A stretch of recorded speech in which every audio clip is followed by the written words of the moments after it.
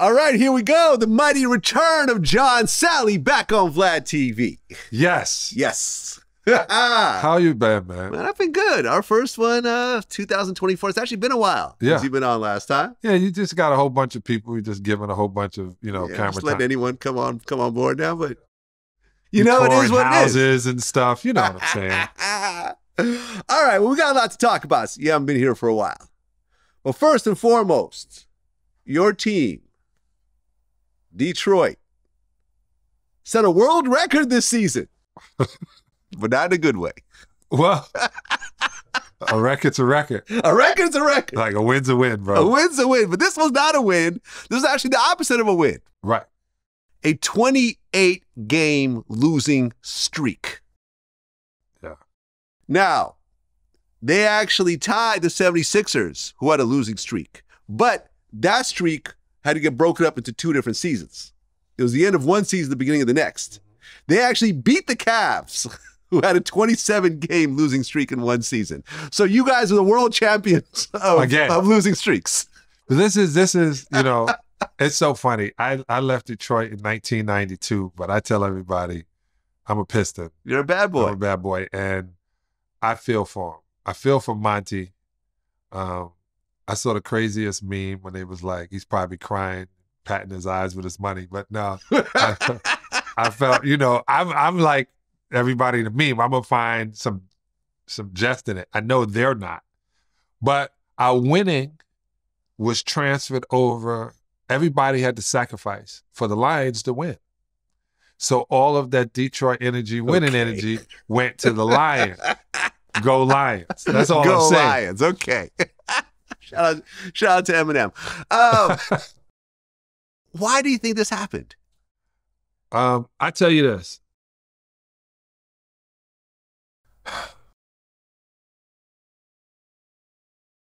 The only connection of us, bad boy mentality, is Joe.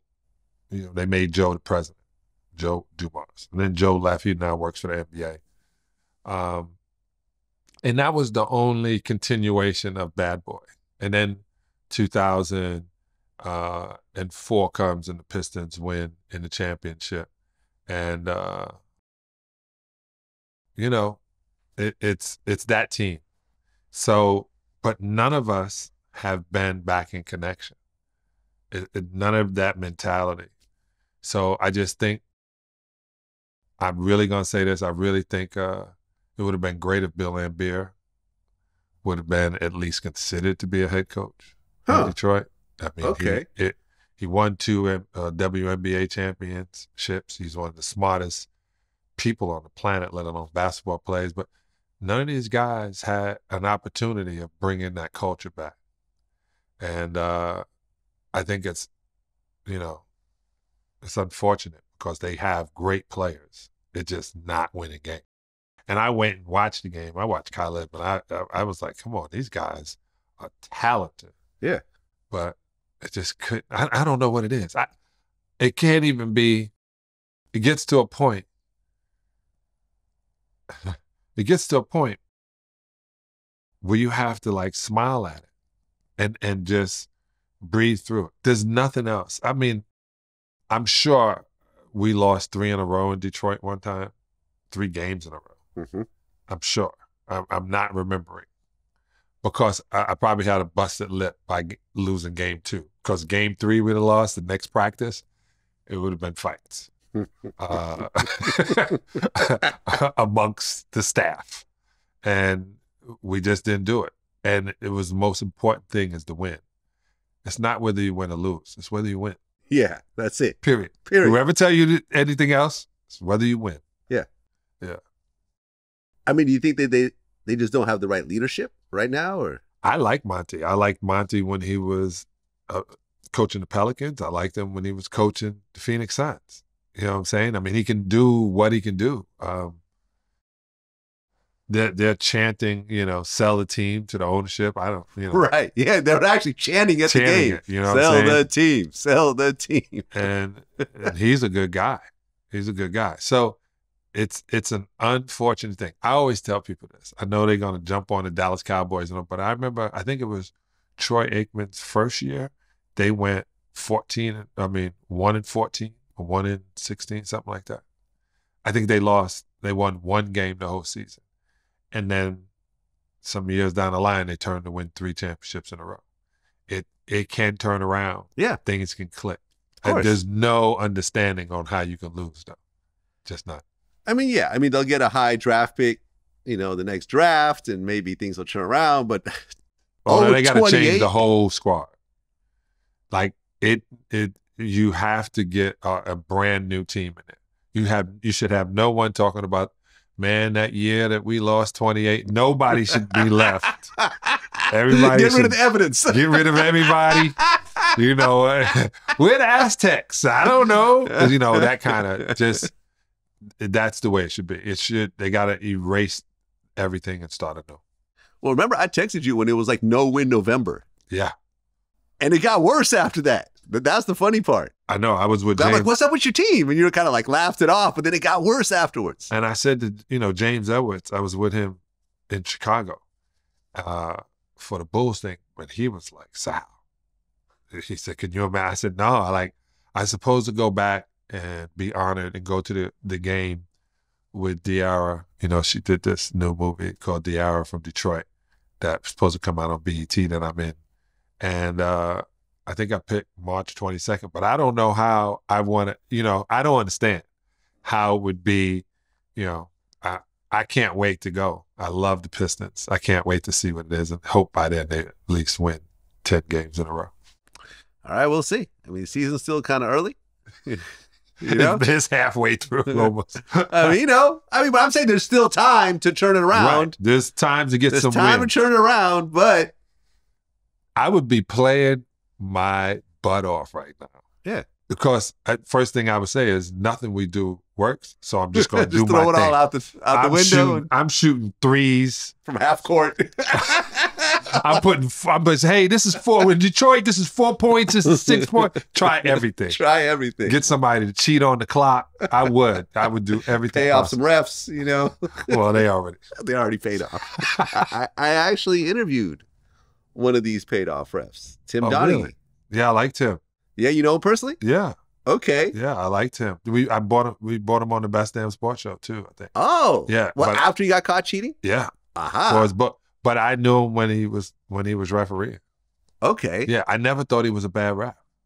Well, no one ever claimed he was a bad ref. I think he was a good ref. That's the deal. Yeah. He's a really good ref that he can make you not pay attention that he did something questionable. But he didn't seem like a bad guy. I'm too bad for him. I read his book. I'm too bad that he got caught into the life he got caught in. Mm-hmm. And, gambling is a terrible drug. Yeah. It is a terrible disease. Yeah. So, I feel for him there.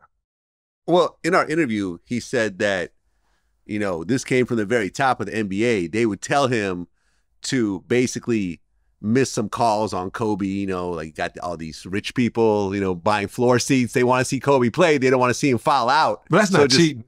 It's not cheating, but it's a little questionable. Specifically, at certain times, the NBA was favoring Kobe. So what kind of message would they tell the refs in terms of, make sure you call every foul and make sure that he's always, there to shoot extra points and so forth?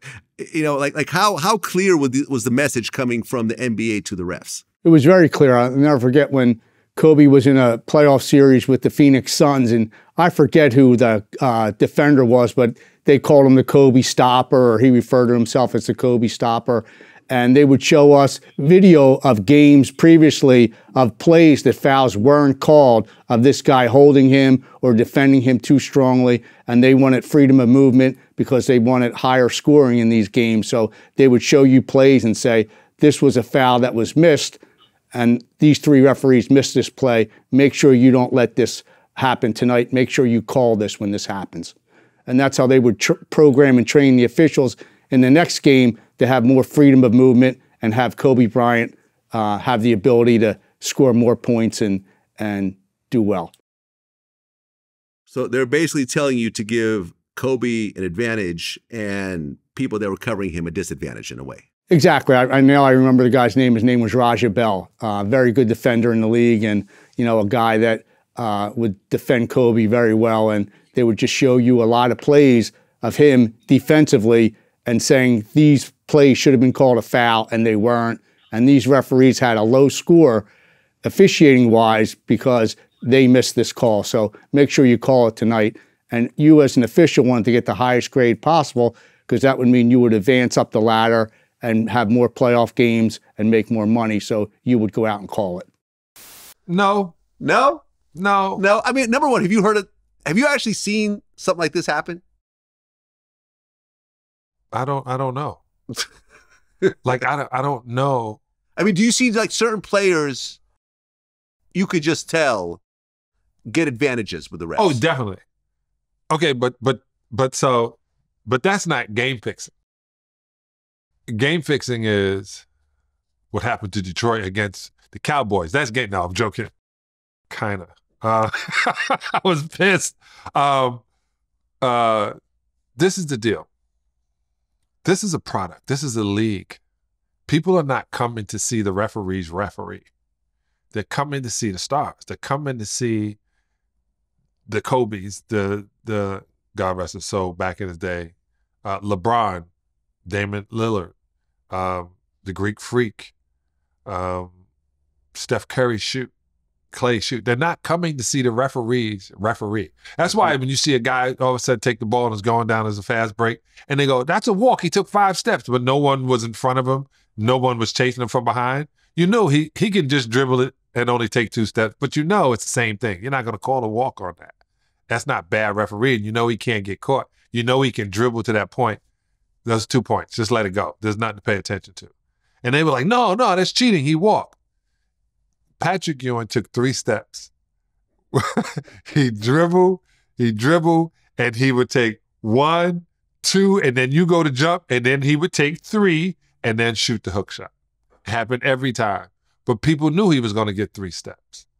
Big guys would stay inside the lane. And you know you're counting the 3 seconds. We used to yell it. You know, just to get Shaq to move, he'd get in there, we start counting. 3 seconds, 1, 2. We would scream it from the bench just to make him hear it and the referee pay attention. But to watch the stars play, that's what the crowd comes for. Right. You don't buy the jerseys of a star to watch him sit on the bench because of a foul or because he walked. No, they came to see them perform. Yeah, he even talked about how Allen Iverson, I think, like threatened one of the refs. Oh, that and curve. they gave him kind of like a slap on the wrist, so they just went out of their way to just call everything on him until he finally was like, okay, have you had enough already? They're like, okay, yeah, we've had enough. Yeah. You know? I would always say, you coming to the ref, it was a bad call. I wouldn't do all that because it's showing them up. You know, you're sitting there and you're mean mugging them. This guy has some sort of control. So it's always like, oh, I can't believe you called that a foul. That was questionable. Yes, oh my God, that was so questionable. And the ref, you sometime would come and be right here and I'd be like, oh my God, you're taking money out of my pocket. I go, dog, I got a minutes restriction on my contract, bro. Don't you take it from me too. You know, I would say funny stuff. But I don't like referees to this day. I would go to my daughter's games and be yelling at the ref. And they were like, yo, you're going to have a heart attack. It's the only time I get to yell at people is at the game. Well, Rasheed Wallace. I knew Rasheed was right most of the time.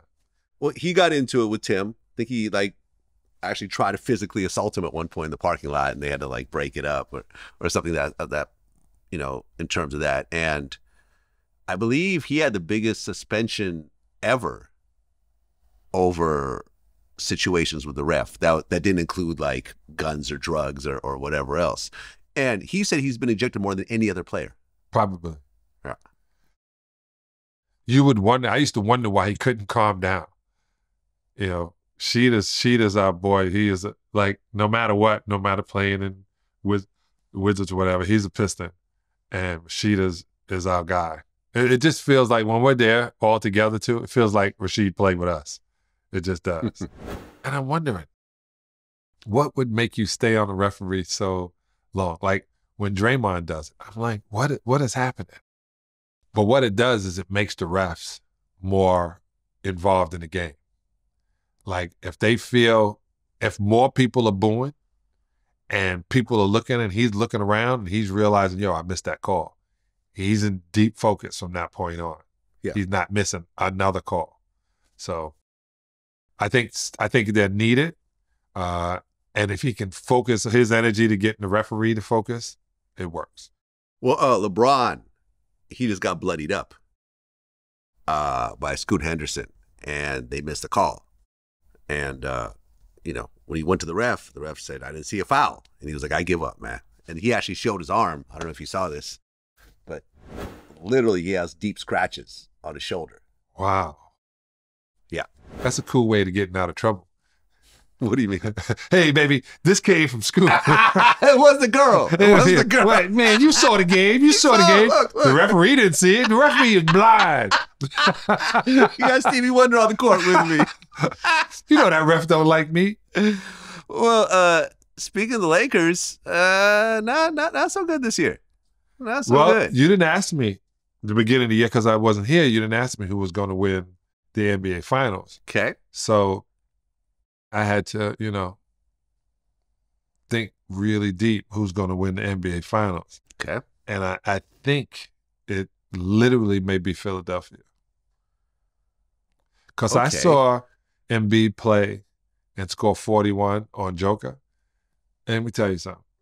I haven't watched or been that involved in it, but I was going to do this TV show. So I started watching it more and more. One, Joker is unbelievable, but Embiid, oh my God, it was the same. I got the same feeling when I saw him as when I saw Shaq. Huh. I used to be like, oh my God, how many minutes am I going to be in this game? What do I got to do? Like Shaq was intimidating, not by his size, but you knew this kid was like athletic and that big. And that's exactly what I see here.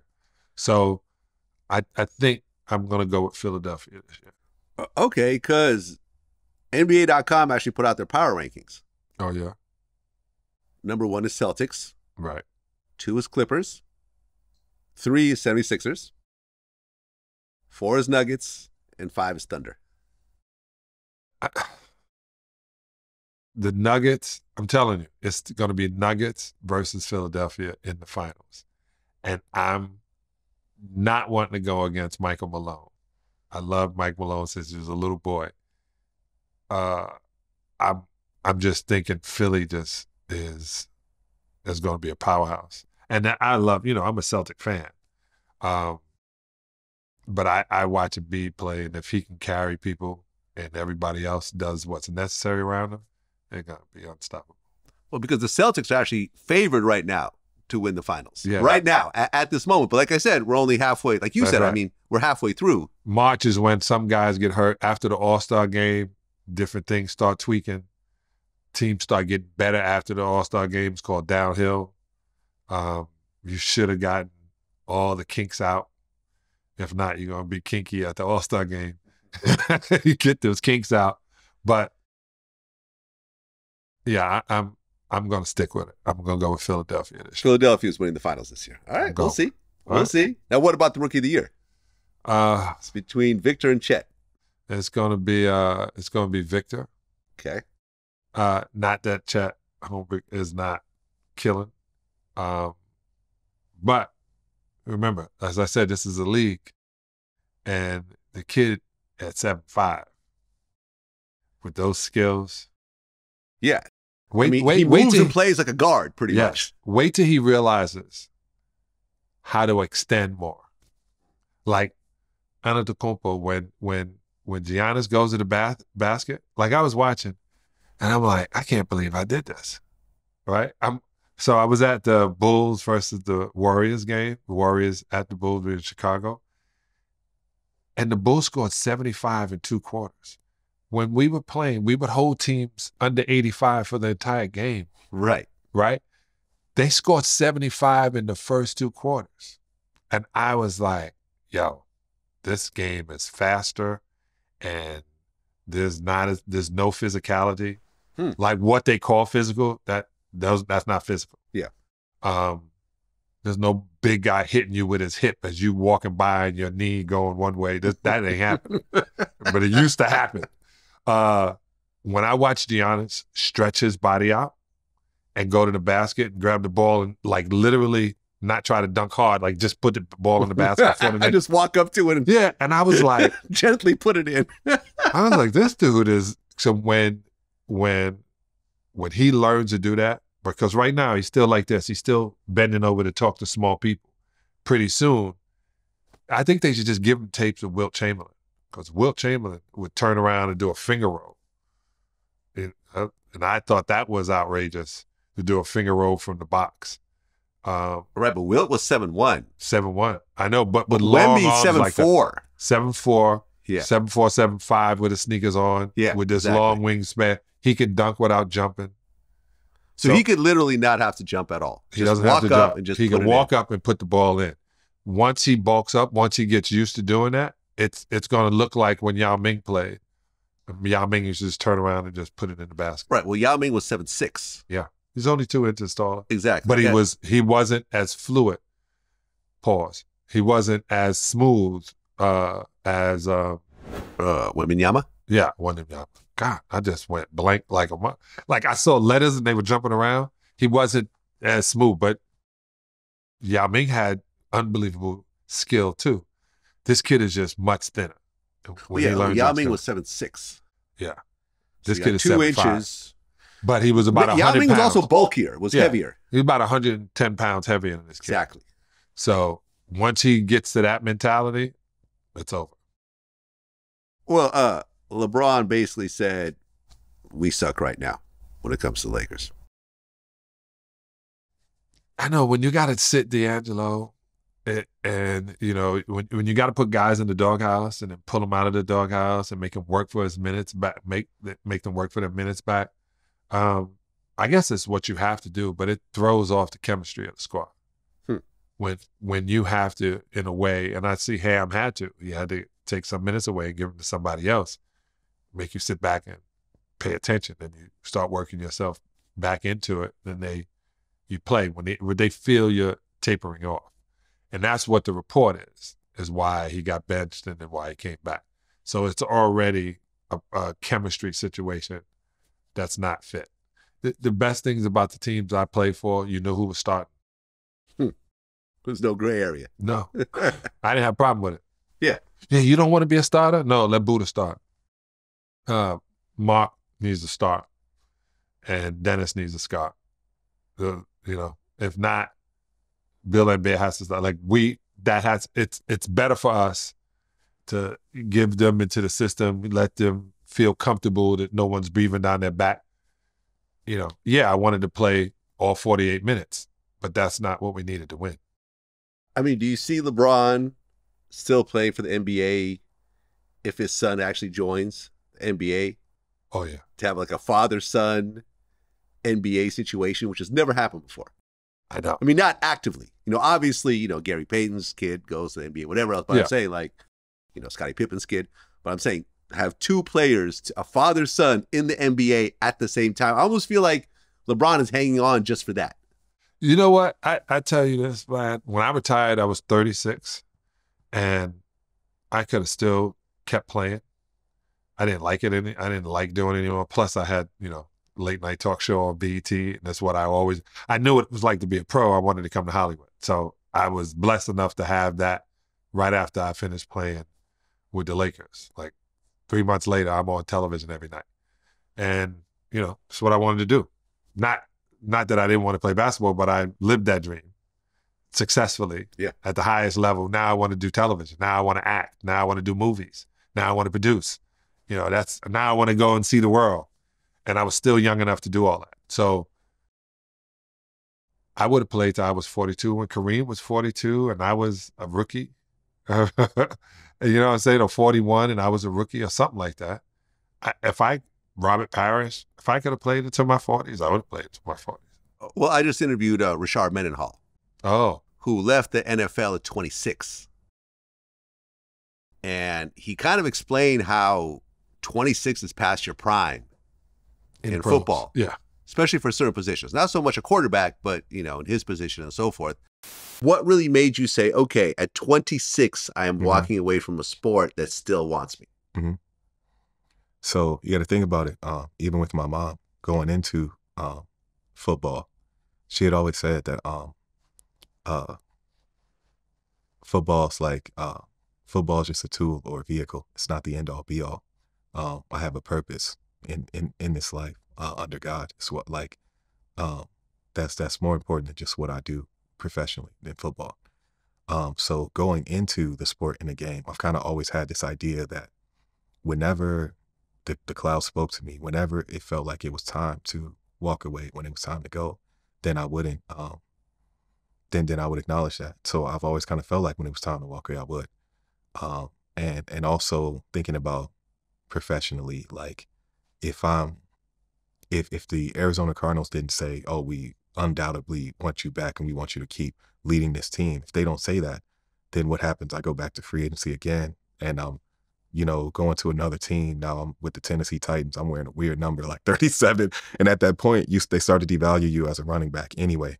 I feel like back in the day, like in the Emmitt Smith era, like Jerome Bettis, Barry, like when you have those running back one guys, you're given a chance and a space to mature as a running back, where in their years 7, 8, 9, they may not have been the same as year 3 and 4, but they still carried weight. They still evolved their play. They still were those guys that led their team and commanded their team. So I feel like back in the day, you were given a chance to mature as a running back. Now it's like you want somebody younger. You want somebody, quicker, faster, right away. So I just felt like I would have been in a situation where I'm holding on for dear life as a running back as well. So those two things together felt like it was time to leave. I don't know what it's going to be for me, but I'm pretty sure I'll be devalued anyway. It was just time. And I was like bugging out. I'm like, in the interview, I was like, yo, strippers aren't past their prime at 26. You know what I'm saying? Like, they're still going strong. And you mean to tell me a professional athlete is past their prime at 26? So I actually looked it up. The average age in the NBA, you know what it is? Right now, 22 years old. 26. 26. Right now. Oh, I thought all the young guys brought it down. Can you imagine this, though? The average amount of years you play in the NBA is 3.5. Yeah. Well, 26 means that half the people are older, half the people are younger. Yeah. So depending, if younger players are coming in, that number is going to keep going down and down and so forth. Yes, you have the LeBrons in the world, but very few and far between. They don't like it's not good for the league to have old players and still hanging around. Takes away from the advertisement. Really? Away. Yeah. Oh. You're trying to sell John Morant sneakers. You're not trying to sell bronze, Yeah. And, to the point where Nike had to get rid of Nike Golf. Wait, that's gone? Yeah. I know that Tiger Woods just left Nike. Yeah, because Nike. Oh, because the whole thing is gone? Yeah. Oh. Yeah, they have to focus back, So Jordan Brand is the NBA. And Jordan Brand was blessed enough to get Michigan. So Nike had to get back to running, because they need to get back to their core. So they had to drop things that weren't making them. They couldn't, Tiger Woods is great for them, but which one of the new up and coming kids are going to say, I want some Tiger Woods? No, they're going to go with who the new guy is. Right. So in business, especially in sports, you get in, you get out. If you last 10 years, you are blessed. You are blessed. Oh, that's true. No, that's true. I mean, we're into our 16th year of business, and I've had to make the most changes I've ever made in the company last year. Yeah. In terms of rethinking things, innovations, trying new things, switching things around. Yeah. Because, things change. New people come in, people act differently, viewer habits change, the media landscape, you see like Sports Illustrated just went out of business. Vice went out of business. A lot of Vice people went out of business. Yeah, they went bankrupt. I don't know if they're out of business, but they filed for bankruptcy. Yeah. I remember they got rid of cannabis, talking about cannabis. They had a great show. Oh, really? Cannabis talking about cannabis? Called Bong Appetit. And they paid them, but then they didn't take any more. And then they decided they wanted to be all news. There's a lot of things, man, going out. But there's the only thing constant in life is change. Yep. You just got to be prepared for it. Yeah, you got to move into it. You got to. And you got to, luckily, as a CEO, I've always been conservative in our spending. So, when the pandemic hit, we were okay. As the landscape changes, we're okay. We're not going, having to take on partners or take on loans or whatever else. It's like, all right, we may have to scale back here and there, but and focus on what it is that we're good at. But you're right. Things change and you gotta look into the future. It is what it is. Like, I was just, I didn't know what I was going to do. And I was thinking, and I told you I was going to start my own show. So I started my own podcast, the John Salley podcast. But I watch everything, right? I'm watching you. I'm watching Schultz. I even, once in a while, watch Breakfast Club. I was on Shannon, and I'm watching. So my podcast is health and wellness. The one thing I realized that never changes is people want to live longer. Of course. And so if they want to live longer, I got a documentary coming out at IEP called Longevity Hackers. Like, why we literally did the research on why people are living longer. And I decided, what if I just had a podcast? Some of it was funny, but a lot of it was just information. Mm-hmm. So I don't want to do what you do either. I told you. Your job. I told you, man, you got some balls on you. You got a hard shell. Yep. You got a hard shell. Oh, yeah. You say some stuff. And I'm like any other fan. I'm just blessed enough to do this interview. But boy, you say some things and I go, whoa, man. And I say, if I call my cousin Mike, I'll be like, Vlad, I'm getting in trouble for this. Well, we'll talk about some of those things. Yes, we'll talk about please. it. We got a lot to cover still. Okay. Let's talk about James Harden. Joined the Clippers. And they had kind of a rough start, but right now they're considered one of the top teams. Right. Now, Now, remember I said everybody wants to play 48 minutes. But that's not what makes a team win. So when Westbrook was like, yo, I'll come off the bench, I'll do whatever I need to do, I'm going to play like I need to play, they became a better team. When you didn't have to worry about who was doing what. Now, I said this, that they should give the ball to Harden and then move out of the way because, one, he was the lead scorer in the NBA 2 years in a row. Dude know how to put it in the basket. yes. MVP. Yes. Let him do it and everybody else fill in the spots around him. He's a point guard. He's going to give you the ball if he can give you the ball. And that's what's happening. Everybody is feeling valued. Shout out to B. Shaw. Shout out to Ty Lue. Like I said, culture. It's a culture and it's a feeling. And those two winning championships together and knowing how to win championships, it's about the culture of the team. Well, yeah, like I said, they're the number 2 ranked team in the NBA right now, which means that they, possibly will go to the finals and he might get his first ring. I hope so. Yeah. I mean, he deserves it. I think it's going to be Philadelphia. I keep telling you that. Only because I just feel that. I just feel that the trophy is going back to the East Coast. But man, what I love for the Clippers to win a championship. I'm telling you, this is a trip. So the first year we opened the Palace in 1988-89, Pistons won a championship. In 1999-2000 was the first year of the Staples Center, Lakers won a championship. Yep. I think that's what has to happen. Right. I think next year when they open their arena, they will have it more in place.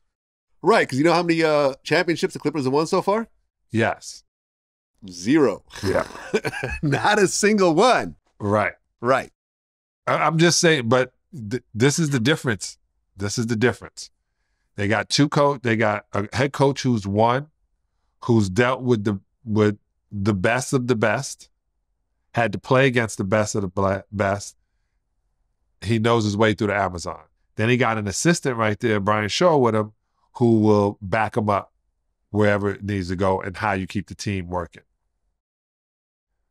Then they invested in their stadium, which I drove by in Inglewood. Bananas. Crazy.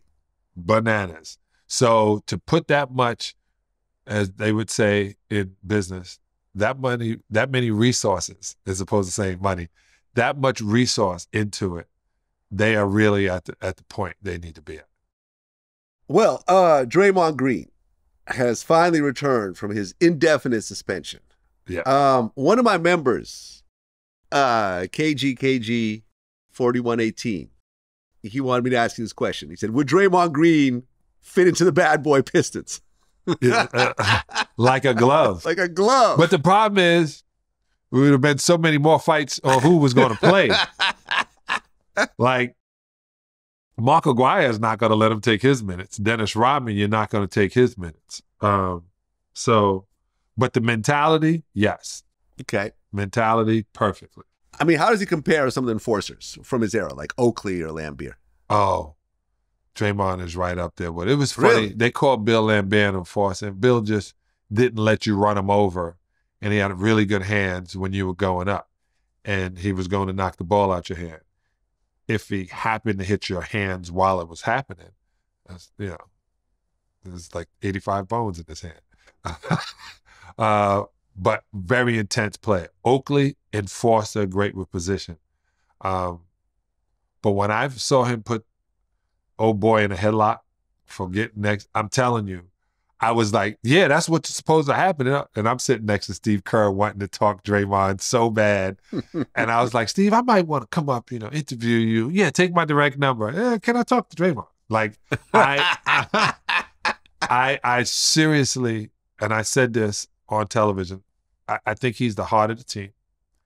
I think, and to prove he was the heart of the team, he punched a guy in the face, and that guy got traded. Right. Like, this is the heart of the team. He's there to do, because when he wasn't there, they were getting punked. Well, I mean, they're questioning Steph Curry's leadership amongst all this kind of craziness. And the Warriors really aren't doing very well this year. Right. But see, when they question his leadership, they want him to be more vocal. Mm-hmm. He's not vocal like that. And he was leading by example. When I'm in a position to do something great, I'm going to do it. They want him to be like Chris Paul.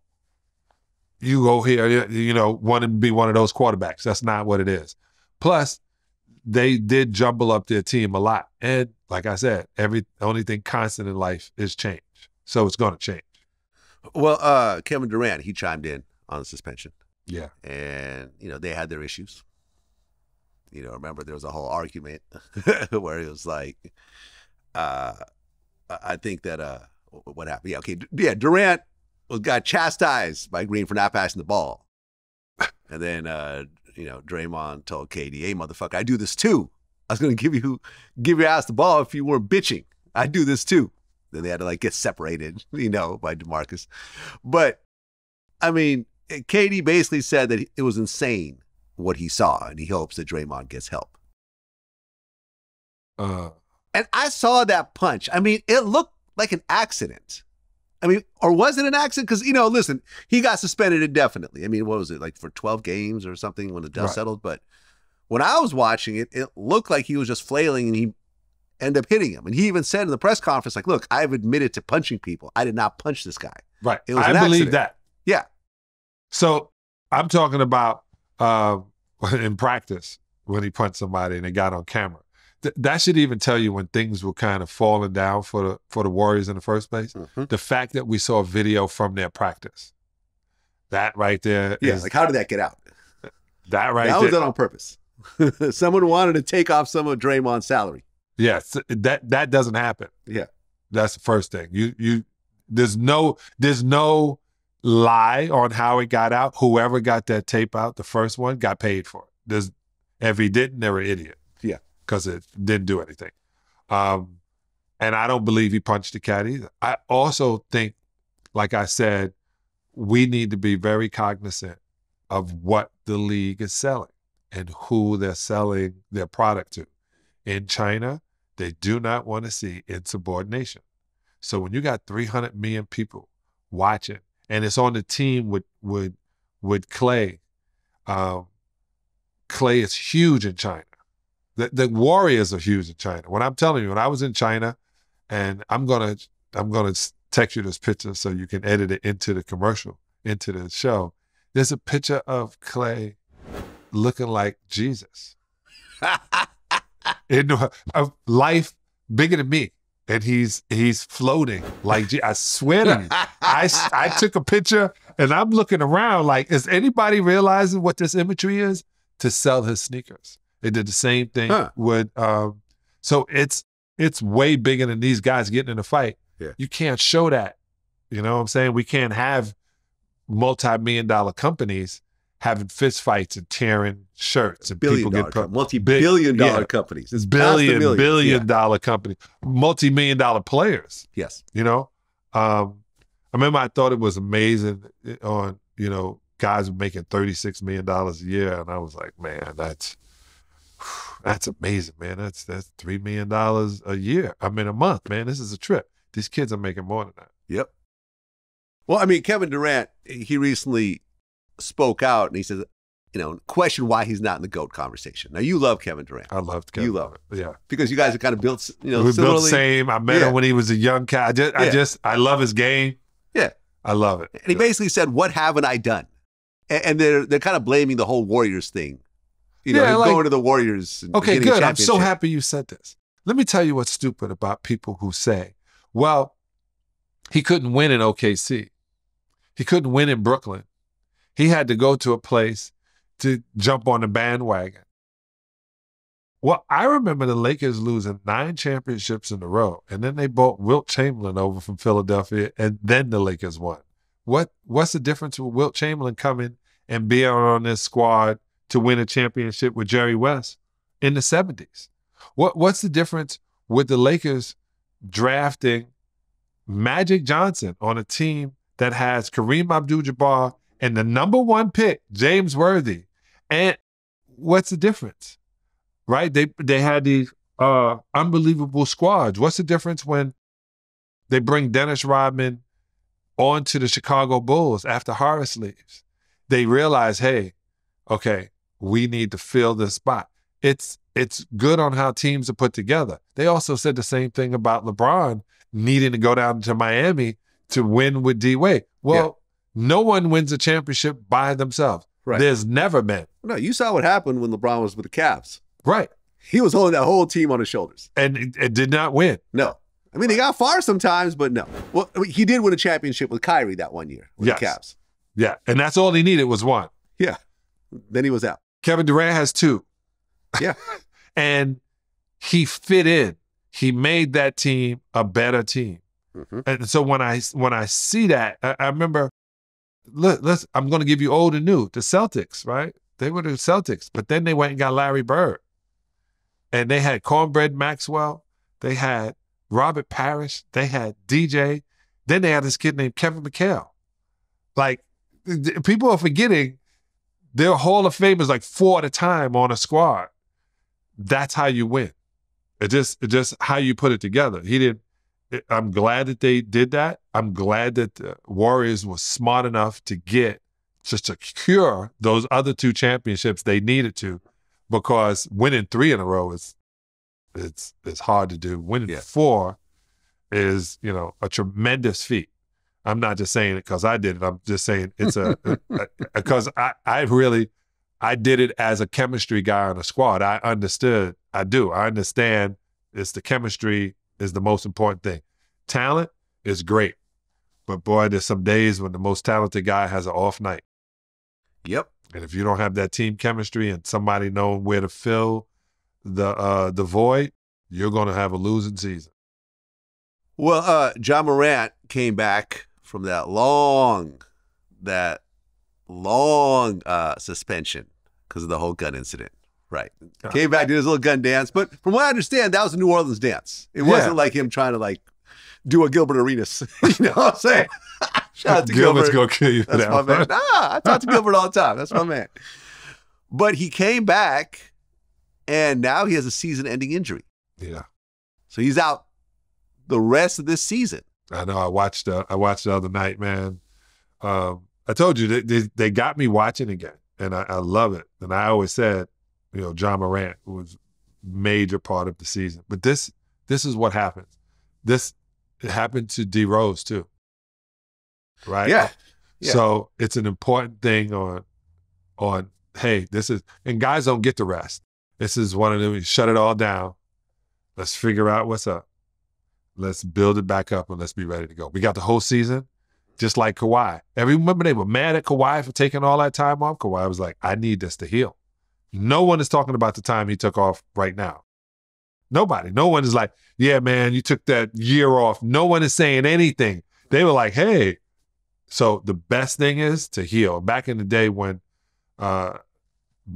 you really couldn't take time off. You had to do what you need to do because if somebody else fills your shoes, that's it. That's it. Yeah. Those guaranteed contracts are wonderful now. Lil Wayne said that John Morant should be the new face of the NBA after LeBron retires. Agree or He disagree? would have been. Oh, he could except have. for the whole gun thing. Right. Yeah. You know, he could have. I mean, have. do you think skill level, could be at a LeBron status? He could be at a. Or is he already there? Allen Iverson status. He could. Allen Iverson status. Okay. Yeah. That's a good comparison. Yeah, he could, you know, he's going to do what he does in that amount of time. To see him take off and dunk on a 7'4" dude, and you knew he was going, everyone knew he was trying, I'm going to dunk on this cat.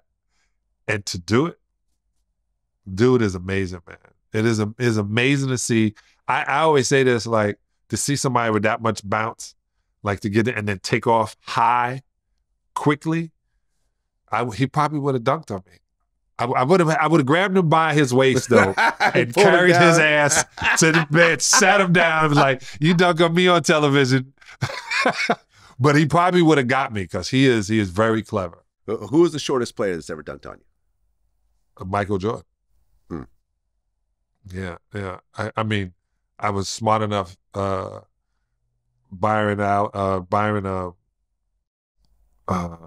what's his name? Byron Allen. No. Byron Scott. What am I doing? There you go. Boy, this weed is amazing. Byron Scott would scare me if he was going to the basket because he was going to try to destroy you. There's certain guys are going to try to dunk on you. Maxwell would try to dunk on you. A whole bunch of cats. But the only one that really got me was MJ. And he got me. I tried to run and fouled him too. Man, got me. Well, Kevin Garnett said that Jordan Poole doesn't belong in the league. Agree or disagree? I disagree. Jordan Poole is a good player. He's just having a rough time in life right now. And not everybody's a general. Some people are really good at being a sergeant and lieutenant, but not everybody's a general. And going on that young team and winning championships with the Warriors, you should try to want to translate that winning chemistry. But I don't think they made the environment great for Jordan Poole to do that. You mentioned chemistry so many times in this interview, and it kind of reminds me of my interview with Dominique Wilkins. Yeah. Where he was an all-time great. Yes. He's got a statue. Yes. Beautiful statue. In Atlanta. Uh-huh. You know, he would dunk on Jordan. You know, he'd beat Jordan one-on-one sometimes. You know, we talked about the whole St. Louis, on the Arch game, and, where he, dribbled it between his legs and, between Jordan's legs and so forth. What's that called? Nutmegged him. Nutmegged him. But no championships. Right. And it wasn't his fault. It was just like, it just all has to come together. And, in the East, there was a lot of competition during that era. Yeah. And they came close a few times, but ultimately, I mean, Atlanta hasn't had a championship since 73 or something, 74, maybe 70. Something like that. They weren't even the Atlanta Falcons during that time. Yeah, they were the St. Louis Spirits. Yeah, something like that. No, that was wrong too. Yeah, they might be. I mean, being one of the great players without any rings, did that bother you at all? That you never have a finals? No, not at all. Because if you look at the great players that play in this game and all the great players who hasn't, won a ring. You look at Karl Malone and Stockton. You look at Barkley. You know, you look at Ewing. I mean, I could go down the line, the guys who are super players. Allen Iverson, the guys, super players that never won. Does that diminish their greatness? No. Just one team get a chance to win it every year. I mean, but when you look at the Hawks as an organization, they won their last finals in 1958, before you and I were ever born. The last time they went to the finals was 1961. They have the second longest drought of winning a championship next to the Sacramento Kings. And there's been great teams along the way. It's not like there hasn't been incredible players, incredible coaches. Like, why do you think? Eastern Conference, man, has been a great conference for a long time, you know. It's just recently where the West is swung back to the West. But the Eastern Conference, man, is brutal with talent and great teams. So, I mean, you're right. You could have a great team, great players, great coach. Fans are excited. You're not going to get that ring. And I love Dominique. Dominique, I have been around Dominique since I got to Georgia Tech. Class and I would play. Class act. Yeah, I would play in the summertime. We would clown each other. He's so funny too, man. And he's a really good dude. And the thing that happened to the Atlanta Hawks was a thing called Detroit Pistons. So that's what happened to the Atlanta Hawks. Because after 1986, so just to let you hit a great one, in the playoffs of 1986, Dominique scored 100 points in 2 games without a dunk. Like, they were on their way. And then they lost to Boston. And then the next year they lost to the Pistons, and they never recovered. Yep. Hey, man, listen, you're playing against the best players on earth. Period. You know, every night. Every night on earth, not in America, not from your state. It's not high school, it's not college. It's, you know, they'll grab people from Europe, from Africa, from Australia. They will grab the best human beings on earth, and that's who you have to play against. And dentists were making more money than the ball players. So it was like, you were really, really working for your paycheck. But every night in Dominique's position, everyone talks about Larry Bird, but then he had to try to guard Bernard King, and then he had to try to guard Terry Cummins, who would play power forward, small forward. Then he had to try to go, when he came against us, Mark Aguirre, Adrian Dantley, Dennis Rodman. In his position, that the small forward was a tough position. It was the toughest position, the most versatile as well. Yep. Well, on Mase and Cameron's new show, It Is What It Is. Love the show. Yeah, cool show, man. I'm glad they actually, you know, popped off a dope sports show that's making noise. Mase went off on D. Wade wearing nail polish. He compared it to seeing Jordan in lingerie.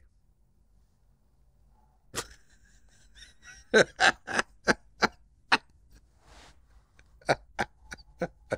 me tell you. With a pause after that, by the way. Wow. You know, Dennis Rodman used to wear nail polish. Still does. Still does, yeah. Do you see his new tattoo on his face? Yeah. He got his girlfriend tattooed on his cheek. I saw. I interviewed right before that, and his girlfriend was like his manager. So I was talking to her. Still is. Yeah. Pretty girl. Pretty girl. Not pretty not to put your tattoo your face on my cheek, though. You remember we tried to get Mase on this show? Mase is horrible, man. Mase is one of the worst people I've ever dealt with. I've had conversations with him. I've had so much of my time wasted with this guy. I'm not even going to try to get him on my show anymore. But I remember when we were trying. And I guess, let me say this.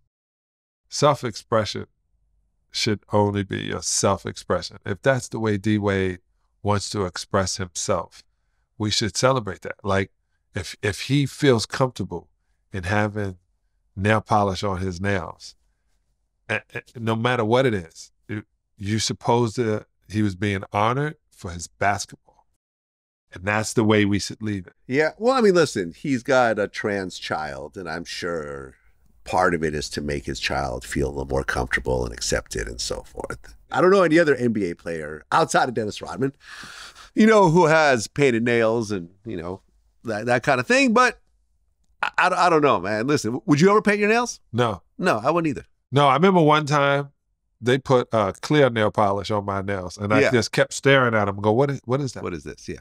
I said, let me hold that. And I took it off, and I get them buffed. But the fact that was even there, I mean, think of the detail.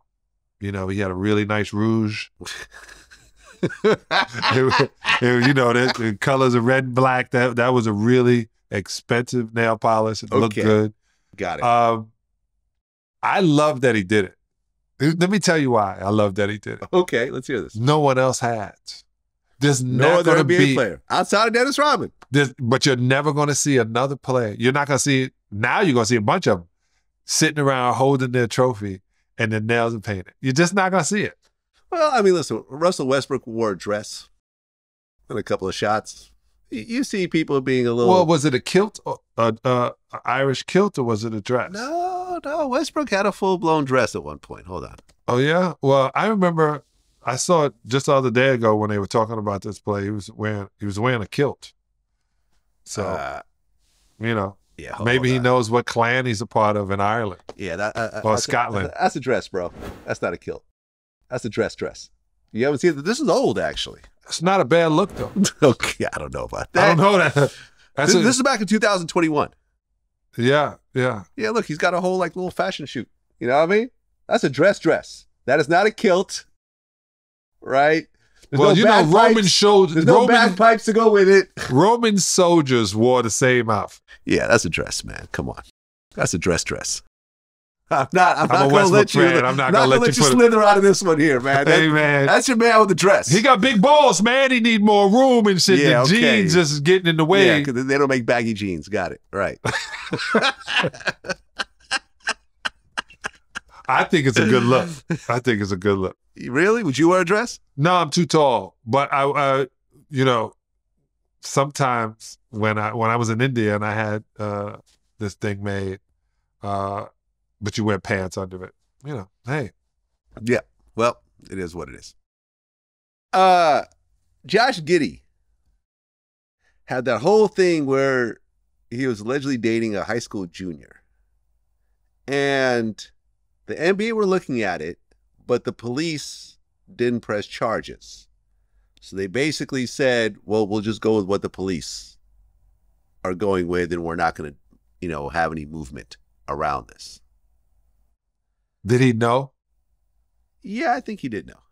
Well, I'm not going to say that. I mean, I don't know all the details around this, but from what I understand, it was whatever consensual means in that world. I don't know what the age of consent is, where he was, or whatever else. Because sometimes the age of consent is a little bit, because he's not that old. He's not that old himself. It's not like he's like 40. He's like, what, 22 or something? Right. I heard in Florida, the age of consent was 16. Yeah.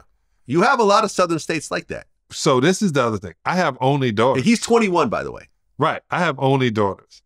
So I take this, I'm not making light of it. But let me hit you with this one. In high school, right? If you graduate high school and you're dating a sophomore, by the time you're 21 years old, she's a senior. Right. He was 21. The girl was 15 or 16 at the time. In California, which is where it was done, I looked this up, the age of consent is 18.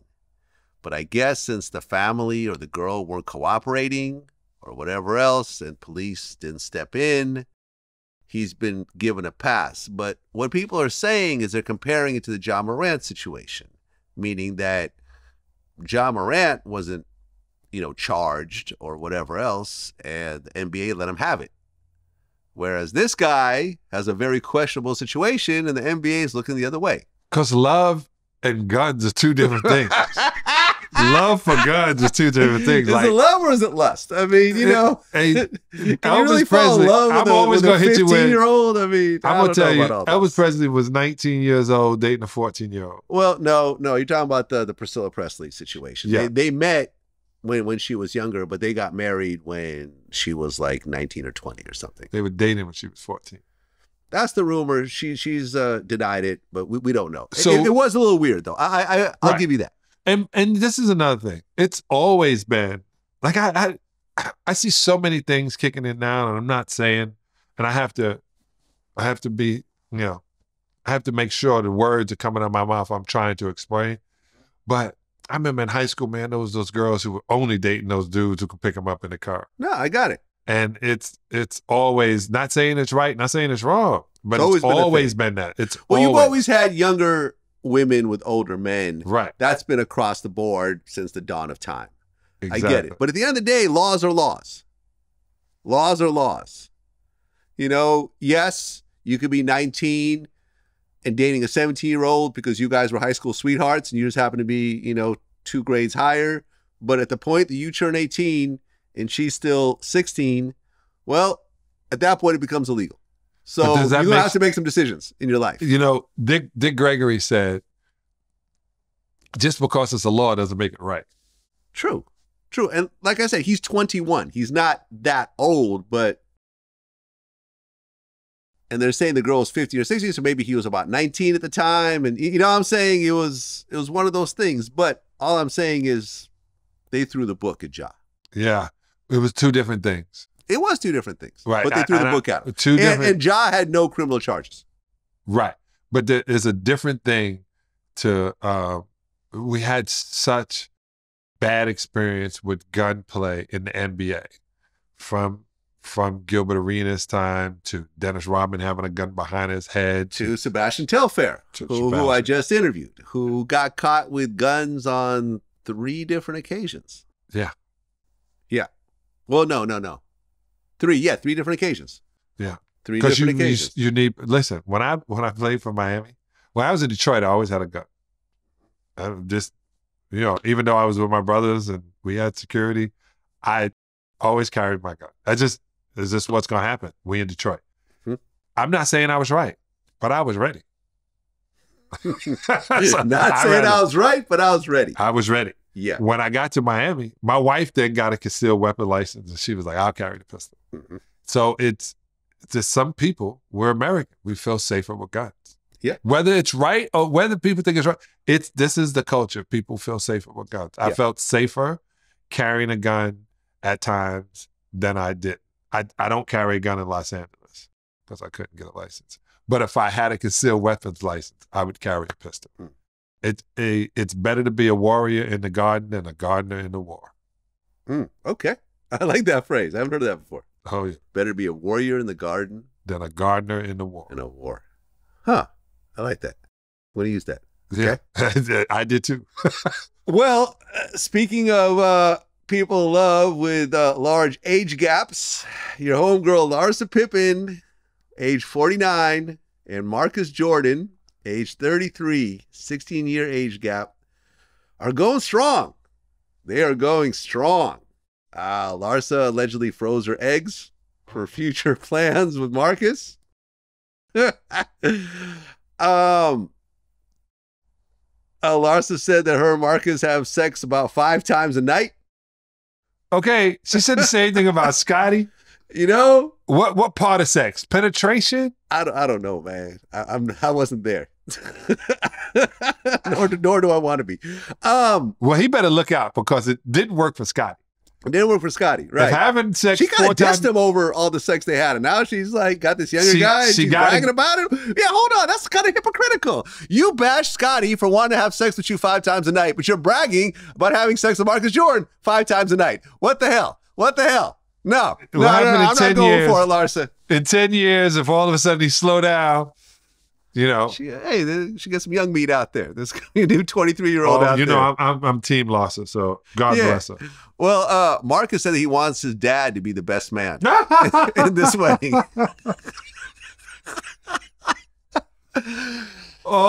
He is so... Michael's like, dog, don't put me in this. Like, I've been in enough. Oh, my God. You know what, though? I really think it's a good match. Yeah, and I told you that before. I thought it was a good match. Whatever. And I remember Scotty, she was on the road all the time, I think in Houston.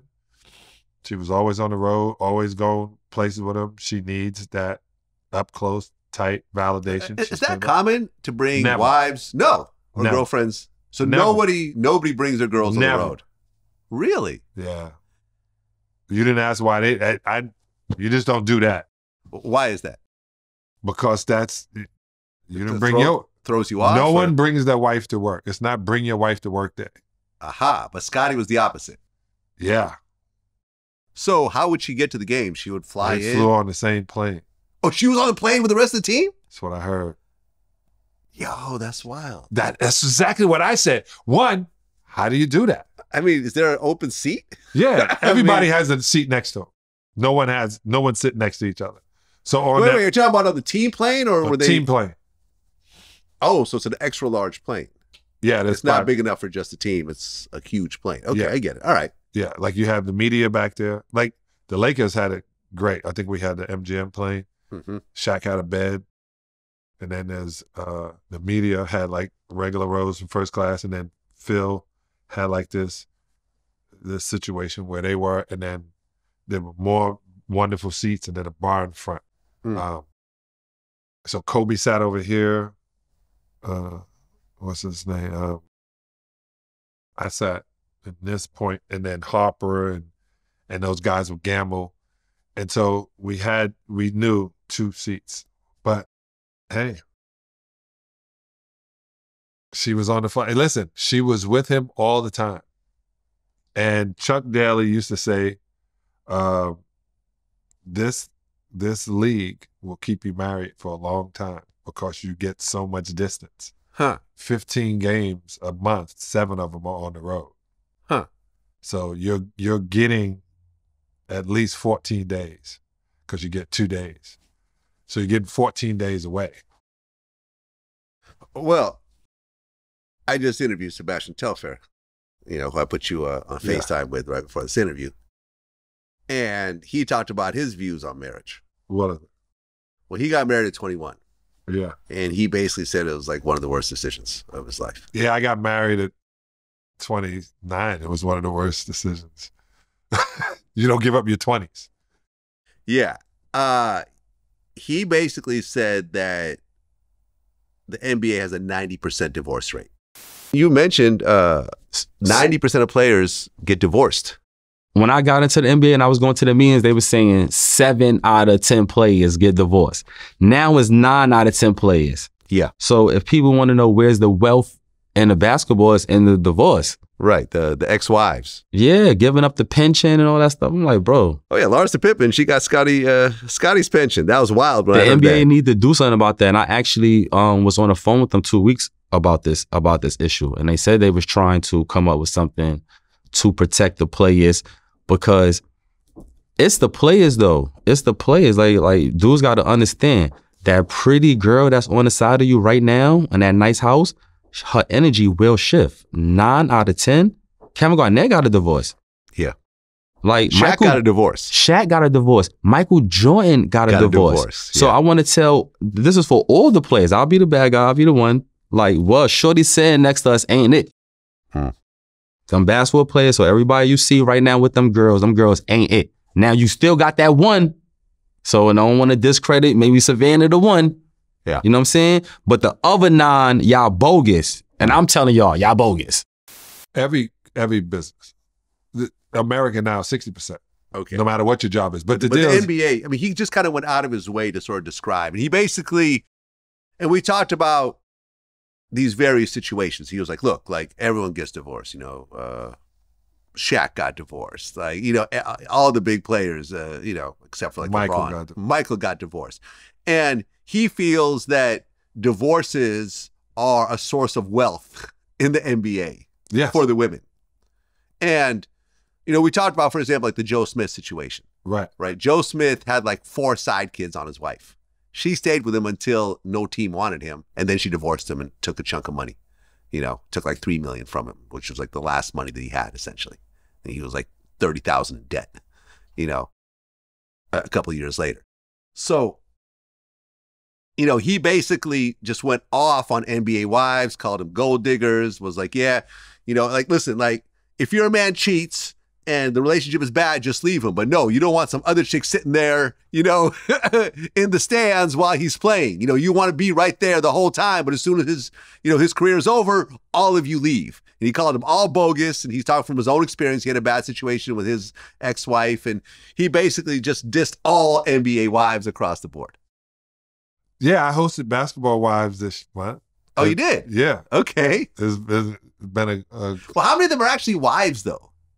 One. It's such a they just fake name for a show. They call it Basketball Wives. There's one wife. It used to be out of how many women? Out of how many women? Oh my God, 10? there's so many of them now. Yeah, that's what I'm saying. But this is the deal, and I'm sorry for his situation, and I have to re-say it wasn't the worst decision in my life. It was probably the worst decision in my wife's young age. I married my wife when she was 23, 24 years old. And you were 29? I was 29.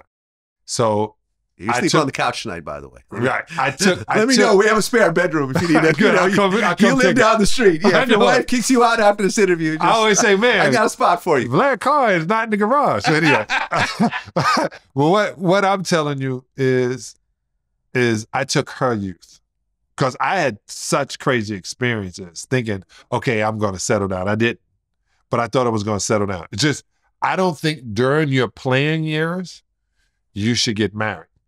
I think you should get married when you retire. Mm-hmm. But it's kind of hard to do it that way because no girls are going to sit around and wait for you in your 30s, where she felt her best years were in her 20s and best years to having babies young mentality. Mm-hmm. I did it, and I told my wife I shouldn't have done it that way. I should have just dated you and, given you all the stuff. Because that's what it comes down to. It comes down to just stuff, right? And you got to give up your stuff. And I remember when I was thinking about it 20 years ago, I didn't want to give up my stuff. I was like, I didn't work my whole life to get to Beverly Hills. I'm not giving her this house. Mm-hmm. You know what I'm saying? I get where he's at that point. But that's what prenups are for. Right. Right? After 8 years, they no longer hold any validity. So know that, young fella. Understand what you're signing if you think it's about money. Start a trust, put it in a different trust with your family. If it's your money you're worried about, protect it. If you feel they're only after you for your money, this is where it becomes hypocritical. That's why you bought that chain. That's why you bought that car. That's why you have on that Gucci and that Louis Vuitton. That's why you got on that $250,000 watch. That's why you got a barber as one of your best friends. That's why you got all of this stuff. Is to attract women. It's not because you think it's fly. You're doing it because you're trying to attract women. And then when you attract women who are attracted to those things that you put out then there. Then you complain about it. Then you complain. No. That's when you can't do it anymore, your feelings get hurt that you can't afford the lifestyle anymore and you blame the female. Well, right. You did an interview and you talked about this whole situation. You said, I don't understand why the NBA doesn't provide athletes with an apartment, a car you could drive, a liaison, a chaperone, a security. When you go play in Europe, you have it like that. Yep. And, this is how you wash your clothes. You don't need 1,000 chains. You don't need 7 watches on one wrist or 7 cars. You have one butt. Just because you met her in the club doesn't mean she's the one you bring back to your house. Exactly. See, and this is the deal. You get all this bravado. They brag about you coming in. Oh man, here's such and such. And girls all of a sudden run to your section. They hit you with the sweet voice. You think, and this is so funny, Charles Barkley used to say, man, you think you got that new contract because you're talented. No, you got that new contract because the guy in front of you got a good contract and you got 5% more than he did. Huh. So when the NBA, my first year I was at $230,000 a year, and I was in the top 4 paid, 5 paid on the squad. Right now, you're getting contracts. There's NIL deals that are making quadruple what I made in my whole life. Right. So when you get that, you don't realize, you don't know. The best thing about LeBron is that he had his crew. Mm-hmm. He had this guy go to that school. He had his mom knowing what she did and he put people around him to take care of the problem, and he could trust them. I've been in a situation when I lost a lot of money with an account, right? There's guys that have been bamboozled, robbed, that thought they were doing great. Mm-hmm. So in Europe, you know, when I pulled up, man, I had a BMW. I was in Dominique's old house. So Dominique had played the year before I got there. And was this in Greece? Yeah, in Greece. He told me about this. I remember in our interview, he said there was like gold toilets. Yes. He said it was Dominique's wild. house. Yeah, he told me about this house. Yeah, okay, the house, he lived in the 3 same house. level. And first thing I wanted. It was insane, yeah. The Greek team asked me would I come over for a vacation and visit. I went over there and visit, and it was just one of the most breathtaking moments I've ever had as a player, to be treated the way I was treated in Greece. They gave you the world. And so I was like, how can I turn this down? And I was the highest paid guy in Europe at that time. I mean, soccer or basketball. So it was just an offer I couldn't refuse. Well, right, because you had 2 years left on your Celtics contract, Mm-hmm. but you had a buyout option. Right. So they basically bought out your contract and gave you $7 million for 2 years, which is $3.5 million a year, which, like you said, was not the highest paid athlete in all of Europe, more than the soccer players. Yeah. I made more than that. I mean, it took a lot for me to leave, you know, the NBA, but they took care. And you don't pay for anything, especially in those days. Everything is taken care of. Well, yeah, I heard the house they put you in had like gold toilets. Something like that. Something like that. Yeah, it had kitchen on every four floors, all marble, 14 karat gold. It was a stupid house. First thing I wanted, but right outside the house is dirt roads. So you're in this huge mansion, no phone jacks. You got to use your cell phone.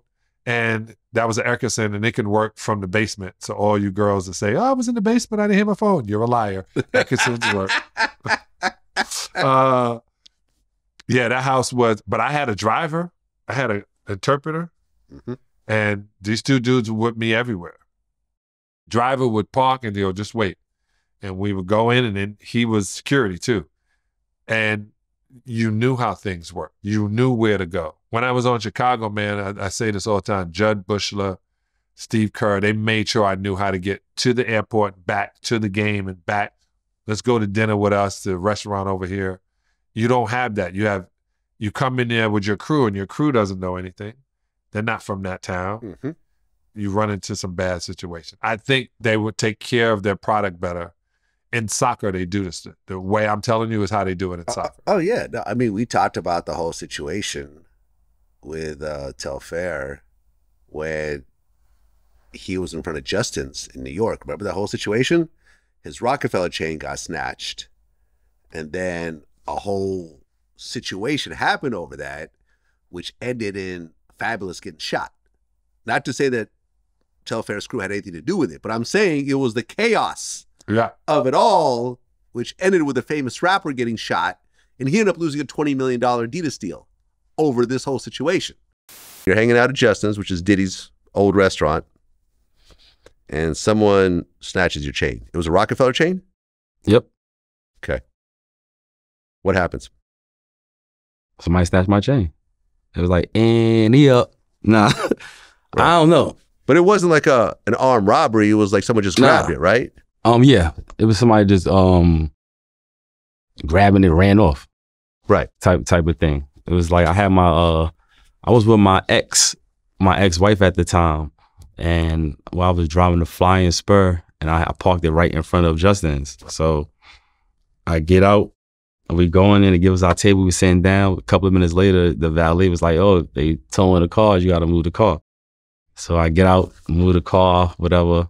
When I'm coming back in, the kid came off the wall, just shoot, took off. I turned around, looking at him like, just took off running. But then Fabulous gets shot. And then the rumor was like, oh, okay, this was retaliation for the chain snatching from someone from your crew. And it turned into a whole big thing, which from what I understand isn't even true.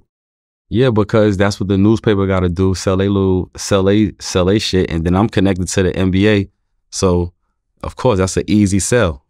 Was that the reason why you lost your deal with Adidas? Yep. It was a $20 million deal. Yep. And I had like a $6 million check pending right there. So they just snatched that right back. And yep. Yeah, and you said you lost $20 million in Adidas one is night. super bogus for that. Yeah. Adidas is super bogus. If you go to my documentary and they ask Adidas, like, why y'all signing Sebastian? Like, what he brings to Adidas? And they was like, street credibility. That's street credibility. Yeah, they said that. That's on my movie. Y'all could look that up. That's right wild. there.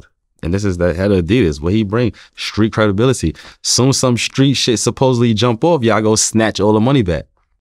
Which he was essentially the victim in, but this is what happens when you have a big crew of people. You got to bring your whole neighborhood with you. You know, Coney Island's in the house, taking care of your projects. Like, right, it's our turn. It's our turn. You know, and he's one of these guys who was a superstar in high school, who, you know, like we talked about, he was on the cover of Slam with LeBron, and that the caption was, "These two guys are the future of the NBA." Yeah. You know what I'm saying? Like, that's where he was positioned. And just a couple of bad turns along the way, and, you know, a couple of trades, and it didn't work out here, didn't work out there. He didn't have the career that he was supposed to have.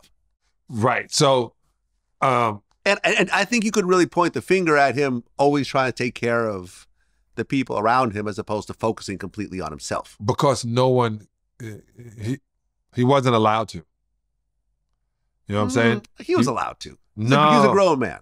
I know it seems like he's a grown man. But this is the difference. At one point you could say, listen, I ain't got it anymore, okay? I'm sorry. You're going to have to do it for yourself. Yes, you can go and the one time out of 20 I'm telling you no is this one time, and y'all going to have to just deal with it. Right. Easier said than done. Allen Iverson was the biggest victim of this. One of them. And I saw him. I remember seeing Allen out with like 20 guys. It was crazy to watch. Antoine Walker. But let me tell you what happens. Well, first things first. Those guys did what was necessary. Those guys made sure everybody around them enjoyed their lifestyle, their life for the amount of time. My cousin Sabrina, my brothers, my cousin Russell, we all lived in the mansion in Detroit. They all thank me for that time, because even though it was my life, they were living it with me. And so they got to, you know, like my daughters got to be on private flights, and to the point where my little girl didn't even know what. She goes, "Why are we taking this plane? Let's take the little plane." Like we did, like, and then like she wasn't understanding when we were at LAX. She was like, "Why are we around all these people? Who are these savages? TSA, what is that? I gotta drag this thing for how long? You know, it's security, huh? No, I'm just the plane's right there. I'm just gonna walk out the door." So it's they are allowed to live this life. The difference is somebody was so smart with LeBron, and I'm going to use LeBron because LeBron did a show. What was it on HBO? Survivor's Remorse. It showed how you can get caught up into these situations. But understand, in the community, I remember I told my mom, "Yo, Mom, I'm gonna buy you a house you don't have to clean. I'm popping buy you a car you don't have to fix. We're gonna live in a house together," and all of that I did, not knowing that I should have. I was blessed. The best way of doing it is tell people, "Hey, I can't feed you from the limbs of the tree, but I'm gonna feed you from the fruit of the tree." Mm-hmm. Right now, tell everybody, "Hey, first 3 years," anybody going now, said, "Hey, I'm gonna get a signing bonus," but that's not a signing bonus because I'm gonna have to pay taxes on that in the back. But if they give me a signing bonus and I got 8 people I'm gonna take care of, each of them are getting $100,000. That's $800,000 out of the way. Then you could tell them, "Hey, if I were you guys, I would get together. I would pool the money together. Let's buy some franchises. That way, y'all can keep making $100,000 a year the more franchises we buy." I'm not saying this, but I heard Chris Brown had 14 Burger Kings. I know that. Oh, really? Yeah, I know that Rick Ross got Wingstop. I don't. Look at Shaq. Yeah. Shaq got a whole food empire. Whole food empire. Yeah. I understand it. If somebody had taught us this is what you should do and everybody was in understanding, cool. I bought a 40,000 square foot house. It was $500,000. Cheap. It's now selling, you said it to me, it's now selling for $8.9 million. Yeah. And to be in the middle of Detroit. Brand new, beautiful. Right. I snuck in. Beautiful. You snuck into your old house? I snuck into my old house. Isn't it like a church now or something? Or? No, it was owned by the Archdiocese when I bought it. Okay. Oh, no, yeah. And then I think an architectural firm bought it and they're redoing the whole thing. Yeah. Beautiful. They did an unbelievable job. But it's things that you're not taught what to do and what to say and how to go about it. Shaq was blessed. Mm-hmm. Shaq had his mom and his dad was like, y'all got to go through us if he ain't doing nothing till this is in the place. One of the best ones I heard was Jordan, Deontay Jordan. His mom wouldn't let him buy anything until the second deal. And the second deal came around and he bought an Aston Martin. That I know you have to take off your legs to put in, but he finally got the car he wanted.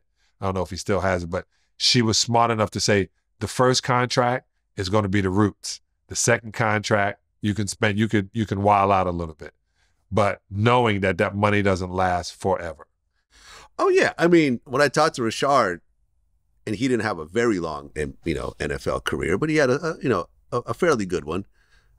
From 22 to 4 years, 4 years, or no, 5 years, because I think he left at his junior year.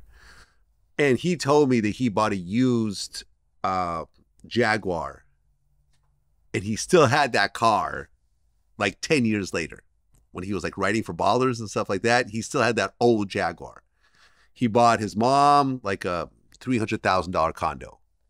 You know what I mean? Like everything he bought was relatively inexpensive, and he still has money today.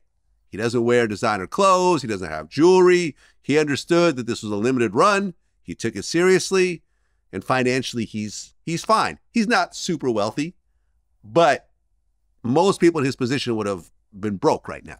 But he was actually smart with his money.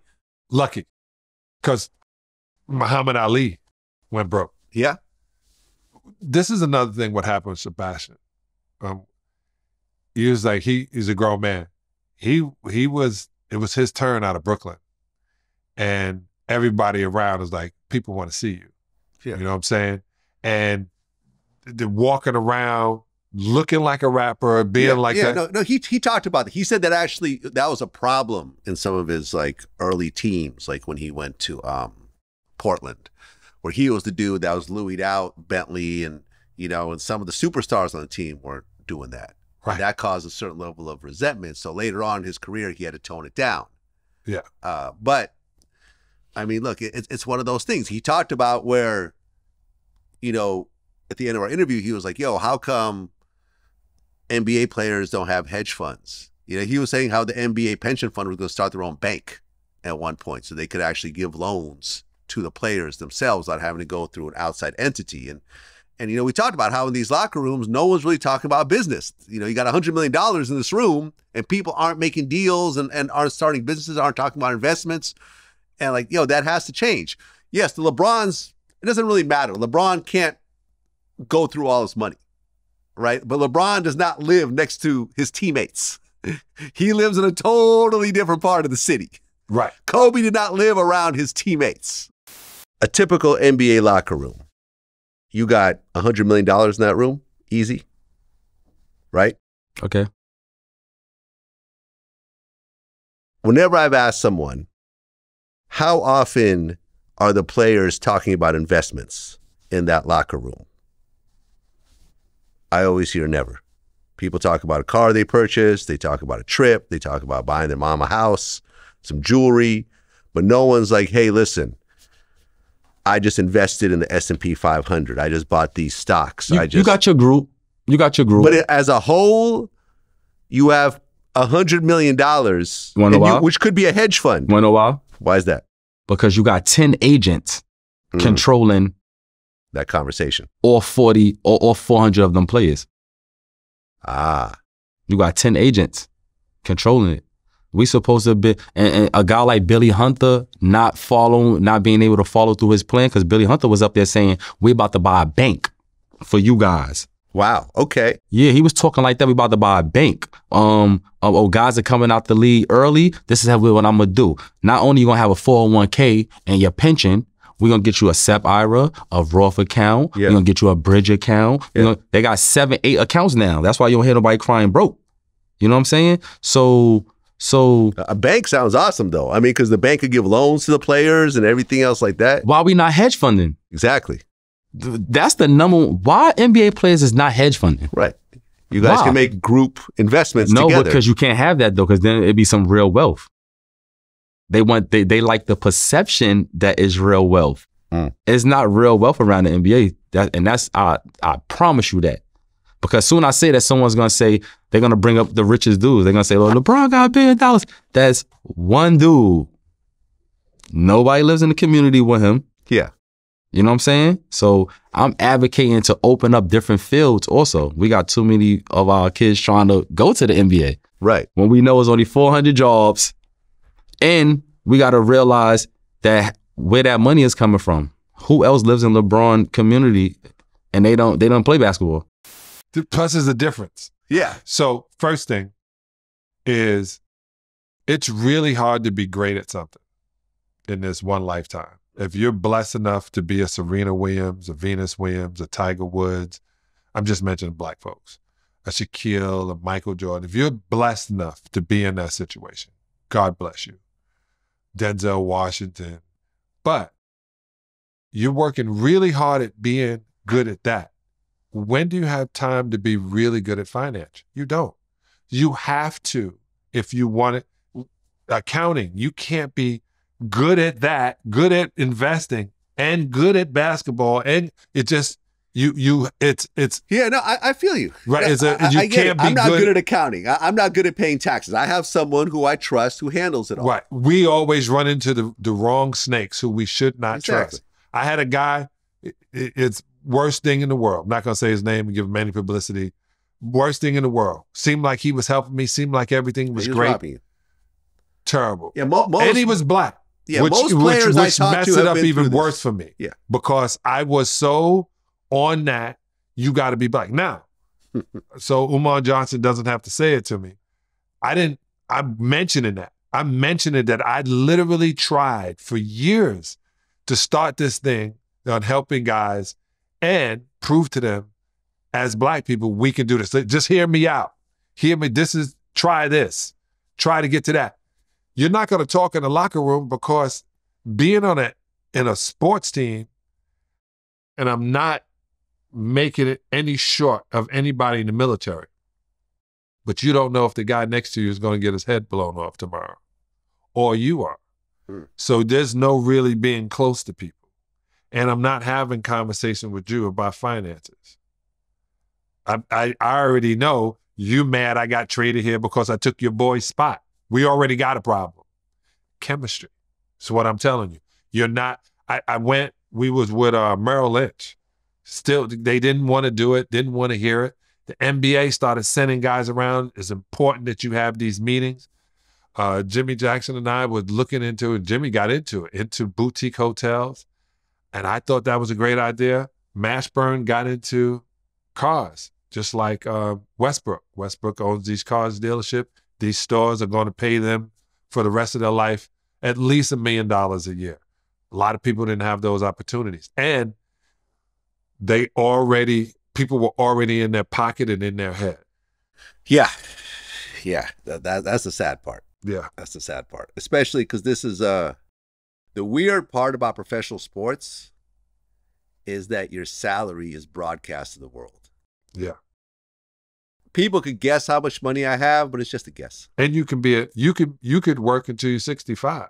True. These guys have 4 years is the most. Yeah. 3.2. 3.2 years. To make their fortune, and then they have to go to work. The depression I had when I retired, bro, the first time in 1996, I'm telling you, I not getting up and going to practice, Vlad. Oh my God. Gilbert Arenas told me the same story. Yeah. He said that when he retired, and he had tons of money, because remember, he had a deal that gave him like $100 million or something to not even play.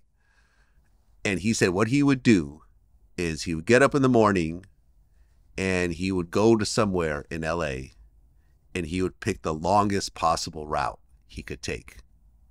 You know how usually you pick the shortest route? Yeah. He would go the opposite. He would pick the longest possible route so he could just sit in his car and waste time because he had no idea what to do with himself. Oh, he was so used to, okay, now the season's starting. I got to go to practice. I got to start working out, get my body right, whatever. He's been doing this since he was a teenager. That's all gone. What does a retiree, a 32-year-old retiree who's worth $100 million spend their days over the next year or two? Trying to find out who the fuck he is. Miserable. Really? You were miserable? Yeah. Huh. I did not expect this answer. Okay. Because, like any athlete, right? From the ages of 6, 7 years old, all we knew was one thing, hoop. Yeah. Hoop school, right? Hoop summer, hoop play, right? Hoop okay, school. so you were how old when you started playing? 6? I started at 10. At 10, yeah. You were a little bit later. Yeah, I was later. So from 10 years old, but you were nonstop. Yeah, so 10 to 32, nonstop. All I knew was basketball, right? That's all I knew. Regimen, wake up, ball, sleep, wake up, ball, sleep, wake up, ball, eat. That was it, right?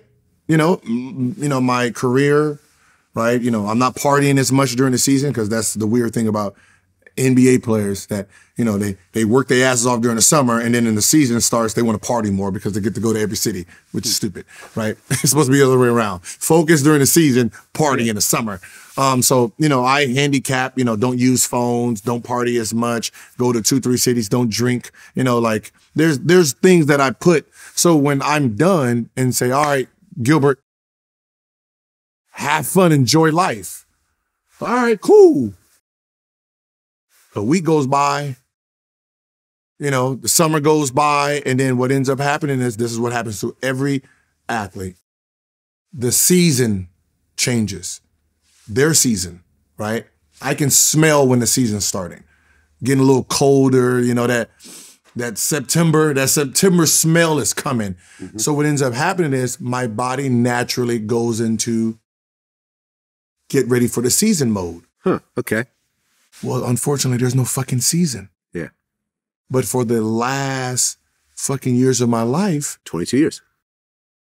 My body, two-thirds of your life. My body has been programmed. 5:30, wake up, right? Train, go to sleep, eat lunch, train, wake up, boom, train. So now when training camp starts, because every athlete, they're going to get antsy. They're going to start doing a lot of this when the season's getting ready to start. And now there's no season. So what happens? You're sitting there like, what the fuck do I do with this time? All right, I woke up at 5:30. All right, okay, I'm going to go to the gym. Okay. And so what I did when I first, retired, I had to try to figure out how to be busy between 9 o'clock and 12. And then it's lunchtime, then I go to sleep, and then about 5 o'clock to 8, be busy again. So what I caught myself doing, not even noticing, not even really understanding it. I'm driving from Calabasas all the way to downtown.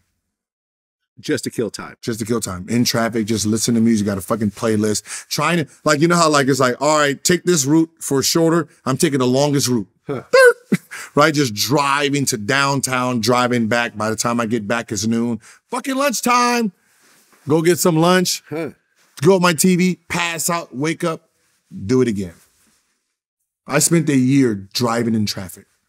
Wow. I'll buy a new car and I got fucking 30,000 miles on it in a year because I'm just fucking in traffic the whole time. And your family used to fall in line. My wife would be like, there was no noise in the afternoon when I was taking my nap.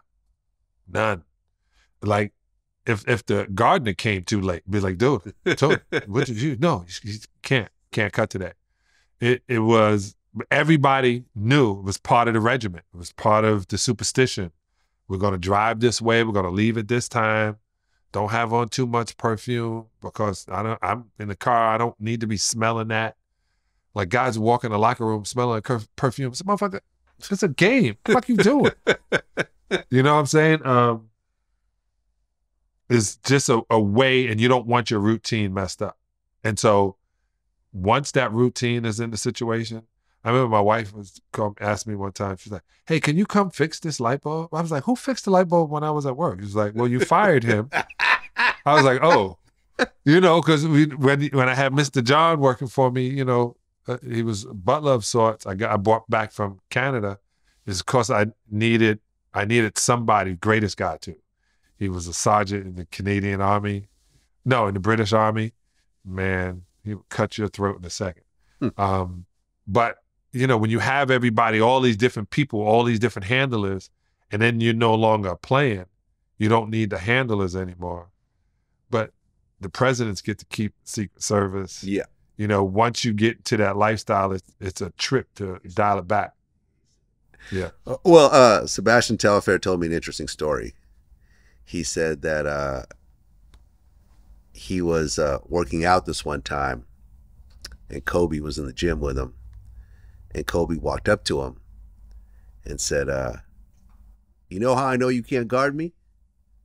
You came here on a bus. I came here on a helicopter.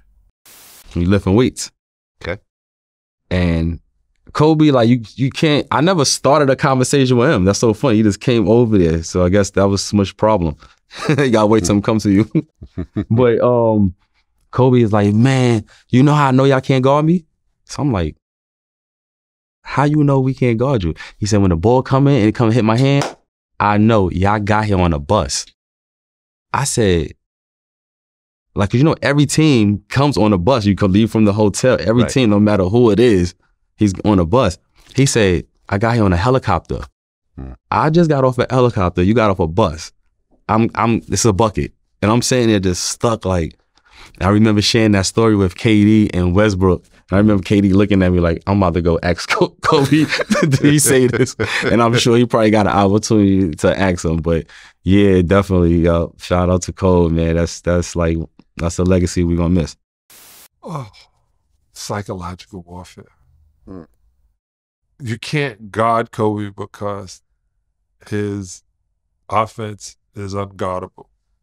It was already proven by what Michael did. I love when people show side-by-side video and they're doing the same moves. It's unguardable.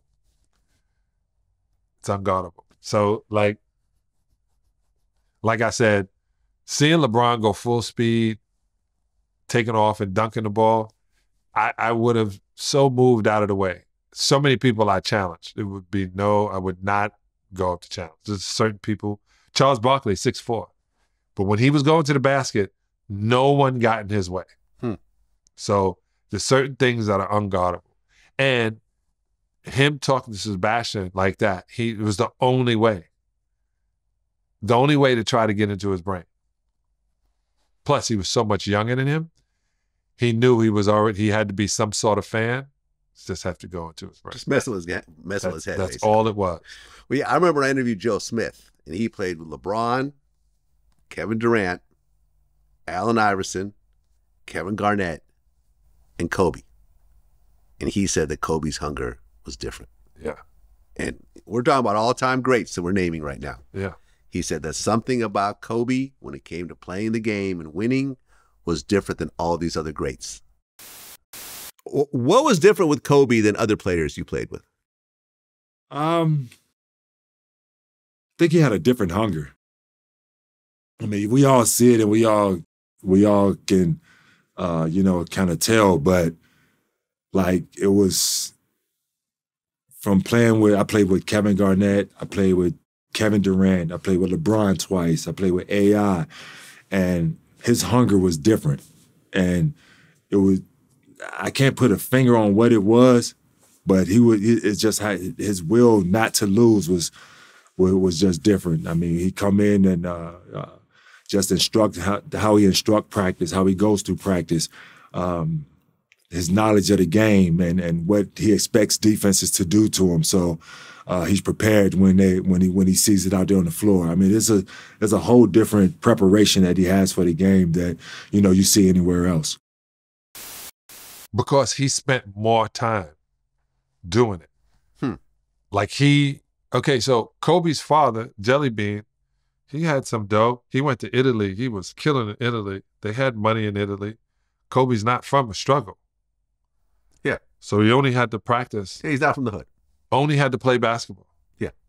Period. Only had to play basketball as many hours as you want. And you got the DNA from your dad.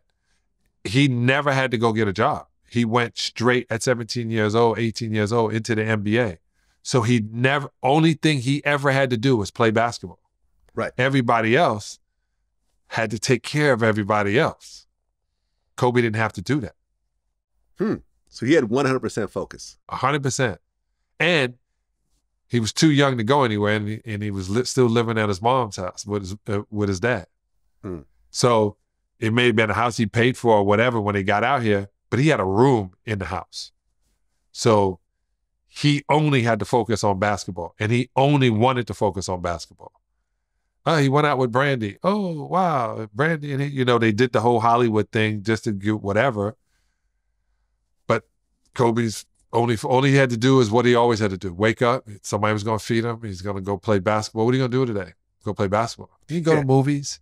He didn't go to the ball. He didn't go roller skating rink. Right. Didn't go to the club. None of that. None of that anybody else does as a teenager did Kobe do. So when you play with Kobe, we played basketball after the practice, and then after the media leaves, and they clear him out, we play one-on-one. He still stayed in the gym. That's all he did. He was 8 o'clock or 7 o'clock, he's in the gym at Gold's Gym for an hour. Then he's at breakfast at 8 o'clock.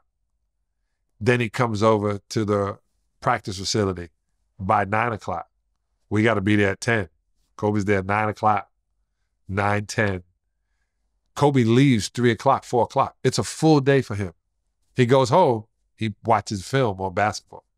The only thing he did different was when he was doing his record. That's the only time we were at Sony, and he was in the studio. When he was rapping? Yeah. Yeah, that didn't really work out, but Because all of he got the shot, which most rappers don't get the shot, and the video, and the whole living that part out. Hey, I got to do a musical 3 years ago. I couldn't wait to do a musical. I was like, man, this is gonna be like, like Carmen. Like it's a great, great piece. So he got to at least try it, but his focus was basketball.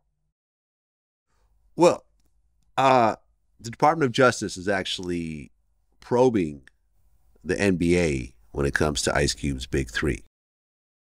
I guess Ice Cube is claiming that the NBA has been pressuring players and advertisers not to work with the Big Three. And, if there's a DOJ probe, there might be some legs to this. Might be a lawsuit, might be a settlement. We don't know. Ice Cube got an Impact Award at the Basketball Hall of Fame recently, I thought, which was amazing. Yes. Congrats to Ice Cube. You yourself worked with the Big Three. Yes. The Big Three has had some issues. Didn't the season end early? Okay, you were the commentator. Yeah, I was side comment. So what happened is that the next 2 years or the year after, it ended early for financial reasons. Right. This is the deal. You remember Bill Gates got in trouble for starving out other companies in his business as well. They came in, they were like, you bought these companies or you act like you got involved so they wouldn't move. The NBA doesn't want anything going after its brand. To the point where ESPN had a 3-on-3 tournament. They had a 3-on-3 thing. Huh. Yeah, they wound up shutting that down. Having the retired players, NBA players with some cachet added to, we still want to see these guys who we used to cheer play the whole time. But if you have a league, let's think about football, right? We had when Donald Trump don't. Yeah, the USFL. Now the NFL has something to do with it. Oh, they're part of that now. Yeah. So that's why we have football in the middle of springtime, because we can't get enough of it after February. So now we got something else to get into, guys who need to get it. Yeah, I mean, competition is competition. Look what Saudi Arabia is doing in golf and boxing now. Yeah. Like they're all really, they're doing is jumping in the game. Yeah, and they're putting their money in. And people don't like that when you're the only game in town That's what people have to come see. I mean, the PGA is trying to get players not to play in Saudi Arabia, but at the end of the day, competition's competition. And look, if you have a retired player who still wants to play and there's a check, yeah, you know, especially if they didn't manage their money great, they need the money on top of that. Why not? Even if they don't need the money, think about this. They're playing. I remember Mark Jackson said to me, hey, we're up there with Mitch Richmond, Kenyon Martin. These guys are way younger than me. They were like, hey, man, we playing up here in Calabasas. Like, you should come through and run with us. I said, y'all still play basketball? I was. Yeah, because you don't play anymore. No. Yeah. No, and I could not believe it. They were like, yeah, we still get our run on. And I'm thinking, my coach, Ted Gustis, what's up, Ted? He's 60-something years old. Ted is still playing basketball. And I was like, yeah, I got it all out. I left it all in the NBA. I don't need that shit. I told you, it was at Cedric Entertainer's house. This kid went around me so fast and my legs didn't move. I was like, I'm done. You're done. I'm done. Yo, kid, hey, God bless you. It was a great run. You got, what, 4 rings? 4 rings, 15, 12 years, 15 really. Hey, I just don't have the desire to going into it, but some guys still do. Well, let's switch gears for a second. Now, you've always been very involved in the comedy world. Yeah. You have a lot of friends that are comedians, you know, me as well, you know, a lot of regular guests on my show. So when Cat Williams did the equivalent of Hit 'Em Up on Club Shay Shay, what did you think? I thought it was the best interview I had seen. Cat Williams, Cat said I had a chance to be involved with him, but at one time when I was out here first trying to get things going, I found out we were both raised Jehovah's Witness. So reading close to 3,000 books, I do believe. Being up on stage in the theocratic ministry school, which they call it in the Jehovah's Witness, when everybody gives these speeches, come in with an intro, his vocabulary and his ability to, he made it a stage. He made it a stage where it's now like sports. It's battle rap. It's battle rap. Like comedy now, like Dave Chappelle said, he fucked up the game. And D-Ray's like, no, he didn't. What he meant is you now have to be in battle rap position. Cat just took that mentality of, I killed the stage. I tore it up. I burned it up and brought it to the masses. That's what they do backstage. It is like, yo, I don't want to go after him. No one wanted to go after Bernie Mac. Nobody. Earthquake can go after Bernie Mac.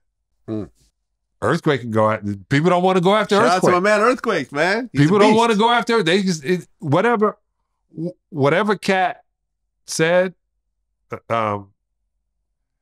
he did it to put himself in a position of being the best he can possibly be, and he exposed some situations that he's been trying to get out for a long time. But I think he is really, really good and right at a lot of things. I just also think that wearing a dress, I mean, Milton Berle did it. Ben Cosby did it. Most white comedians wore a dress at some point. Harry Belafonte did it. Oh, he did? Harry Belafonte did it. I did not know this. And Let's Do It Again. In the movie Let's Do It Again, written by Sidney Poitier and directed by Sidney Poitier, Harry had to get that dress and they were trying to run at the end because they were trying to get away in the movie. So, you know, it's however they want to put it, they always done it. Shakespeare. I mean, they didn't allow women to watch the movie Shakespeare in Love. Women weren't allowed to be on stage. So no, Shakespeare was all men. Right. But in the movie roles. Shakespeare in Love, yeah. This is when they show that. So men in dresses to some people are funny and not a bad thing, but besides that, you know, they made it a point. We don't have to do it again. We don't have to get it at that point. I agree with some of the things he said. If you want a gay actor, there's a bunch of actors who are gay who have to play gay inside of the role. You should hire a gay actor he won't be acting very hard. It'd be a great situation. I mean, I kind of disagree when it comes to this because it's called acting. Right. Right. You're not being yourself. You are being paid to be someone else. That is the job requirement. Right. The best actors are the ones that you forget The who they are. You know, the Daniel Day-Lewises, the Leonardo DiCaprios, they could transform into completely different human beings. That's what makes them great. But a gay guy playing a gay guy, okay, like I get it, but that's not really acting. well, they let Right. a black guy play a gangster because that's the image they wanted to portray, right? Or playing a thug mentality because they felt that's better at getting the point across. I'm saying to you, I know some great trans actors, right? Mhm. And when they try to get somebody to play, oh my God, I can't remember. I think the name of the movie is Sharon, maybe. I don't want to say the wrong name of the movie. Boy, Patrick Cage is in it. And it's a movie about a trans actress, a trans person in the movie, and they use the trans person because you're going to get a truthful image, a truthful display of what they're trying to get across. No, listen, I'm all for it. And I think, yeah, when it comes to trans, See, blackface never worked, even though they used to. well, except for Robert Downey Jr. Yeah, you got me on that one. Yep. Yeah. And no one was mad at that. Some people wanted to be mad. But no one really was mad at that. No. I didn't have a single black friend that had an issue with that. I To this day, I actually. thought it was one of the funniest movies in the world, too. And I thought he did a great job. He killed it. Killed. He killed it. And, you know, listen, the whole dress thing, I remember Dave Chappelle had this Oprah interview Yep. where he talked about being a Blue Streak with Martin Yeah. Lawrence. And he said how the director showed up with a dress. It's like, hey, I want you to wear this dress, you know, for this, like, you know, you're going to play this prostitute that helps Martin Lawrence escape out of jail. And he was like, no, I'm not doing this, and I'm not going to wear a dress. But lo and behold, a clip surfaced with Dave Chappelle wearing a dress. Have you seen this? Well, it wasn't a dress. He had a tube top on. He had titties. Right, he had a tube top And on. earrings and lipstick. Yeah, but he didn't have on a dress. Same difference. No. Come on. Cut it out. He was dressed like a woman. How's that? He was dressed like a woman. But he wasn't was wearing a dressed dress. like a woman. And they were sitting down. Okay. I saw it. It was a Howard Stern, like an old Howard Stern clip. Right, I saw it. At the end of the day, listen, I don't give a shit. You know what I'm saying? If you are an actor, you should get into the role as deeply as possible. But at the end of the day, you also have... Why would they need a man to play a woman? Well, for comedy. It's a comedic thing. You saying, a woman playing a woman is not that funny. You saying women aren't funny? Women are funny, but a man playing a woman is a different kind of funny. What kind of funny? It's more of a visual funny. You know, you got a man who's dressed like a woman is obviously a man, and that brings a certain comedy element to it. Listen, if you feel, but at the end of the day, you know, everyone has values. Me personally, if I got offered a movie role to wear a dress, I would say no. Okay?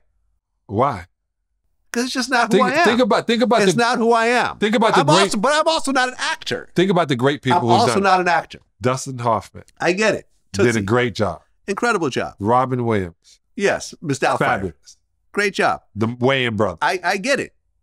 they yeah. all did great jobs. Marlon Wayne recently defended men wearing dresses in movies. Well, right, if it fits. But If it fits, listen, I get it.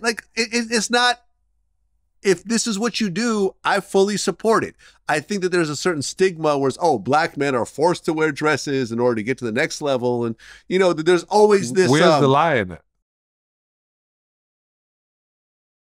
Denzel's never worn a dress, and he's one of the most highly coveted actor Name the next. in the world. Samuel Jackson is the biggest grossing living actor in America right now. Well, Tom Cruise beat him, but No, Tom Cruise did not beat him. he did. No, hold on. He just beat him. Oh, maybe with the Because it most was- recent. Okay, but yeah. it's still very close. Very good. But this is the It's deal. still You very named close. two.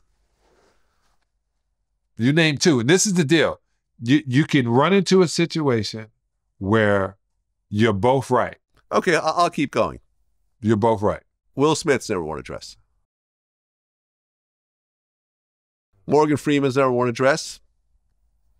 He's also James Earl Jones, Lawrence Fishburne, Don Cheadle, Terrence Howard, Ving Rhames, Wesley Snipes wore a dress. Ving Rhames wore a dress. Ving Rhames. Oh, was that Chuman. Chuwan? Yeah. Thanks for all this. Okay, you're right. Wesley was in that movie also. Yeah. This is the deal. You're both right. There's people who don't want to wear a dress. Listen, at the end of the day, people choose their roles, right? People choose their roles, and you could always say no. You're not an employee of a studio. You're an independent contractor. You get offered a role, and the answer is either yes, no, or, well, I want to negotiate the price. And then at that point, you figure it out. At the end of the day, there's certain things that certain people don't want to do just for the check, right? Mm-hmm. I wouldn't wear a dress on video for a check. Not my thing. I wouldn't do celebrity boxing for a check. Not my thing. Let me tell you what Sylvester. Not my thing. Sylvester Stallone said, "We're all whores," and I said, "He said we're all whores." Depends on the price. He said, "We put on makeup, we put on the outfits they tell us to wear. We show up when they tell us to show up. We talk when they tell us to talk, and we shut up when we tell them to shut up." He said, "We're all whores." So look at it that way. All right. All right. But I also heard you get a point about Taraji. Let's talk about that. Okay, let's talk about it. I've discussed it a few times. So okay. Let's go ahead and talk about that. I want you to know understand. Taraji, by the way? I know Taraji. You know her personally. I don't know. I did one interview with her during right, and I don't think she's not mad at you because of your position in it. But understand. Wait, have you guys talked about me? Okay. She's no reason to be mad at you. Yeah. You brought more light to the situation. Yeah. To understand, so we can look at it differently. Yeah. Some of my comments have gone viral. Right. Sharon Stone had the same problem. Sharon Stone, who everyone knew, still was in the same situation where they would not pay her. Okay. Monique came out. It wasn't even just being black. It's females. Serena Williams doesn't get paid what men tennis players were getting. Well, female sports. When it comes to Serena Williams, it's a different situation because people watch the game to come enough. see her. Yeah. So when they pay the top dollar to come see you, you should get top dollar. Get it. But women have been underpaid for so long to the point where now it's so obvious to me because I remember not seeing it. Women in so many different positions. So I understood her, and I understood what you were thinking. But if she didn't say anything, and then Sharon Stone doesn't say anything, and Monique doesn't say anything, and the next actress doesn't say anything, Anne Hathaway doesn't say, like, they have to say something to get the level of the money back up. I get it. And number one, I am all for people expressing themselves. At no point have I said that she shouldn't have the total and complete right to express her frustration in a business that she's put so much of her life into. I'm also a huge Taraji P. Henson fan. Right. I've seen essentially all her movies, and every role she's killed it. Every role. She's not slouched in a single movie I've ever seen. She's always, I feel, was a standout, goes above and beyond. If it was up to me, she would be the star of every movie that I would ever put together, right? Because I think she is that good. Unfortunately, I'm not a filmmaker. I make YouTube content. It's a little bit different. My point in what I said was this. As a business owner, I've dealt with Hollywood as well. My first real film project was a documentary, which was purchased by Image Entertainment. It was on Netflix. It was on BET. I got a check. It took like 4 months of sitting in an edit bay, put it all together. I was the producer and the director. It took a lot of work, a lot of my life. It was a great project. It was, at the Grand Lakes Theater, in Oakland. I was very proud of it. My parents were there to see it and everything else like that. I got a check for like $25,000 and never saw a residual payment after that.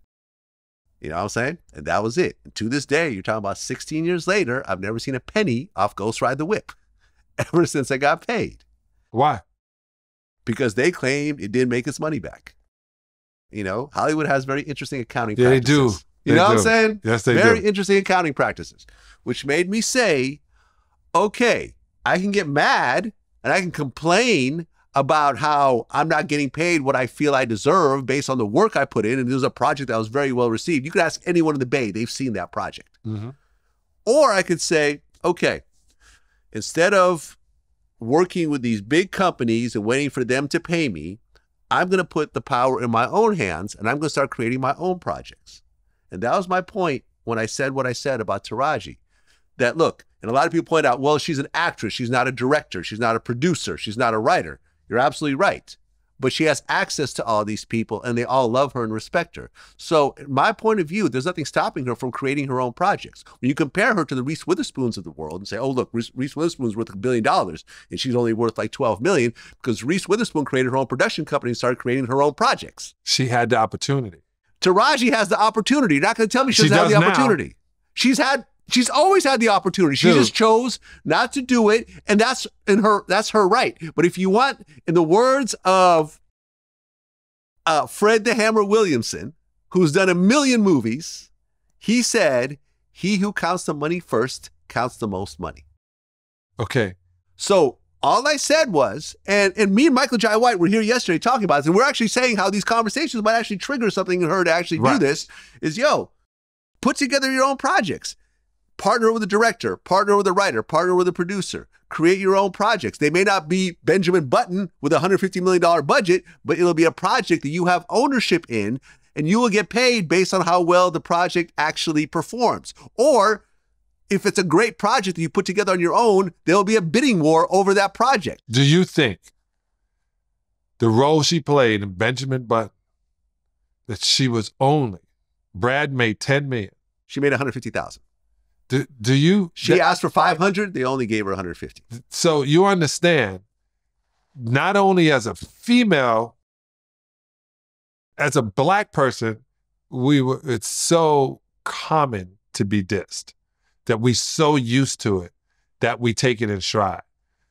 Even in that situation, they were like, as important of a role that she had in Benjamin Button, they still was like, we don't care, there's a ceiling that you just can't see. Her role was an important role, but it wasn't, she was like a 5th lead.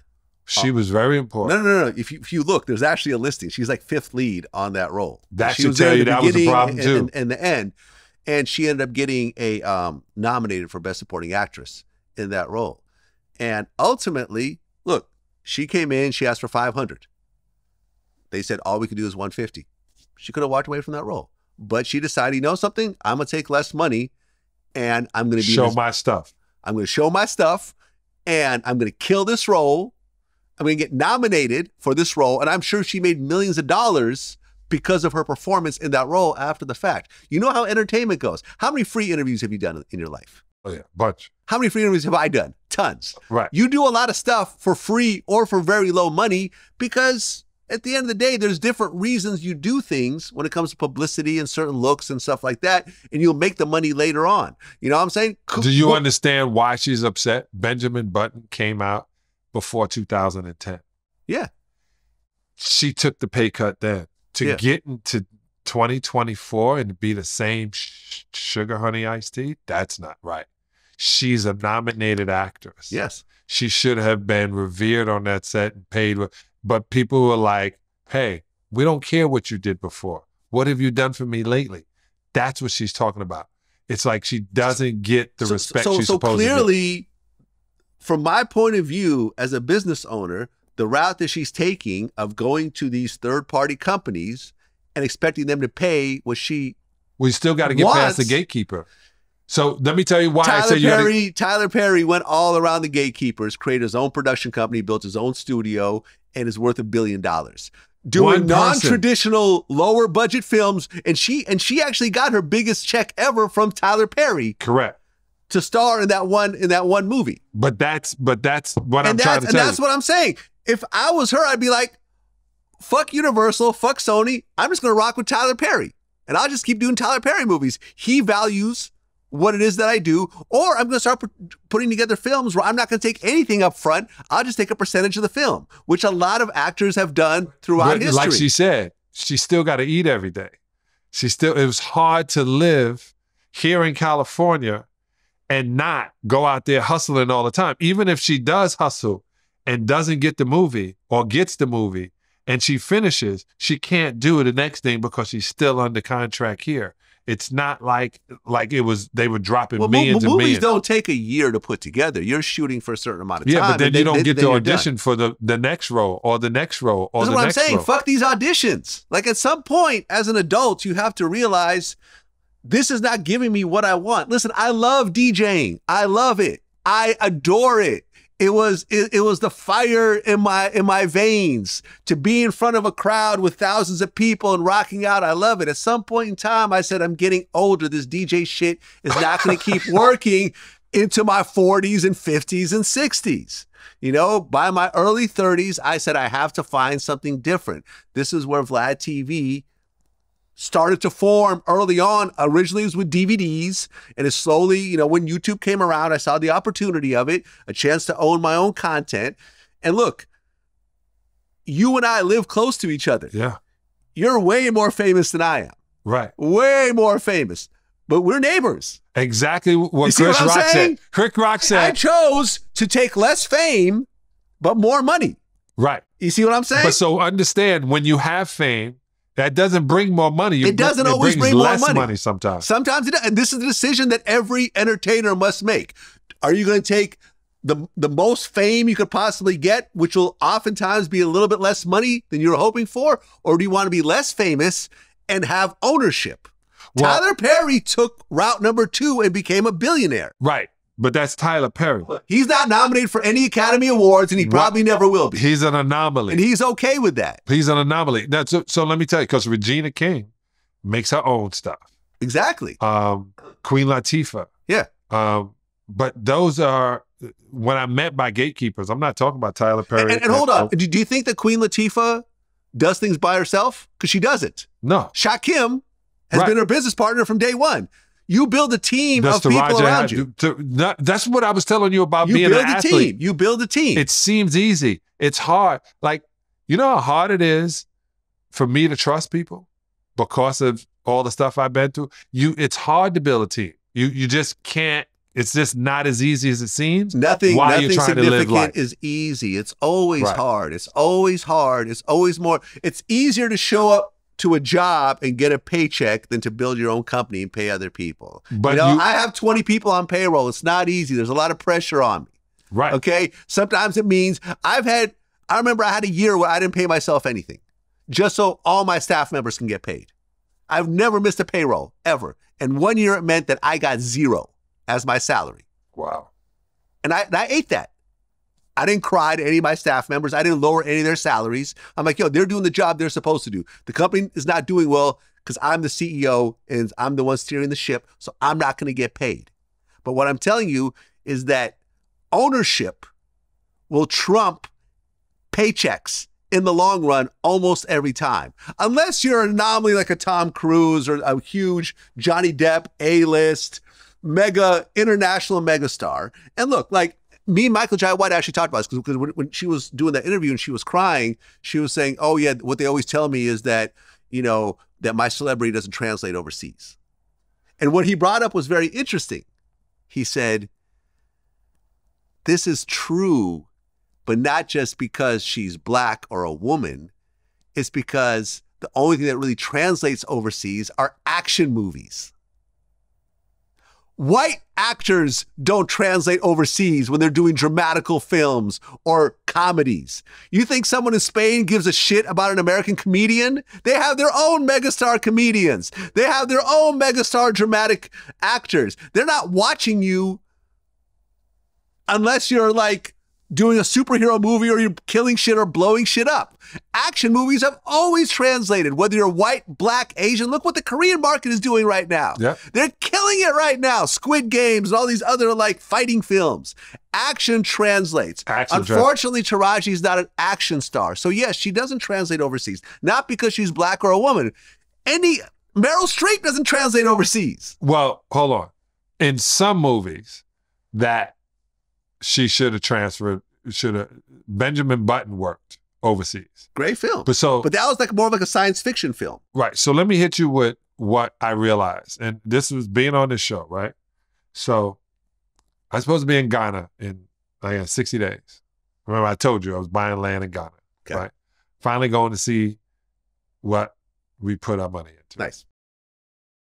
And I want to take one of my daughters, and then I wound up having to take two, and I was like, oh, I got this other hustle. Now I got to watch these broads because, I got to be Papa Bear. I realized there was 1 billion Africans. I realized in Nigeria there was 200 million Africans. Mm-hmm. So I said, hey, how do I get in a Nollywood film? How do I get those stars to mix with American stars? Let's do a movie that works for both. Mm-hmm. For that star. And that way, we could at least have 2 million people. At least 1%.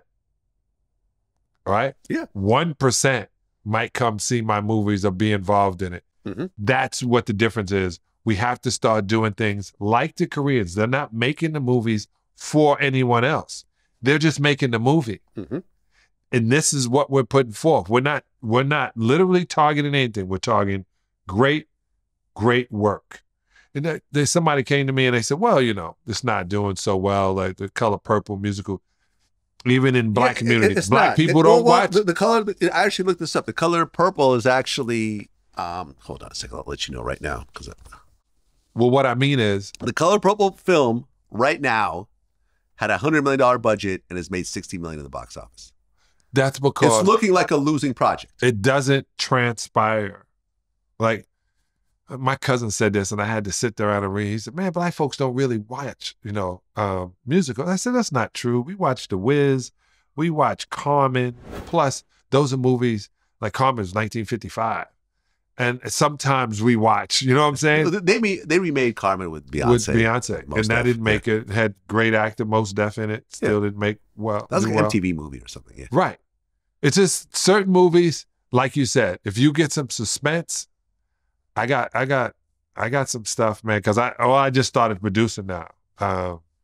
Working this thing called Dead Mall. I got a horror film, because I don't like horror films. I was afraid of them. Yeah, well, horror films also translate internationally. Yeah, I saw Get Out, and I said, that's it. Yeah, I mean, it's a genre thing more so than being black or a woman.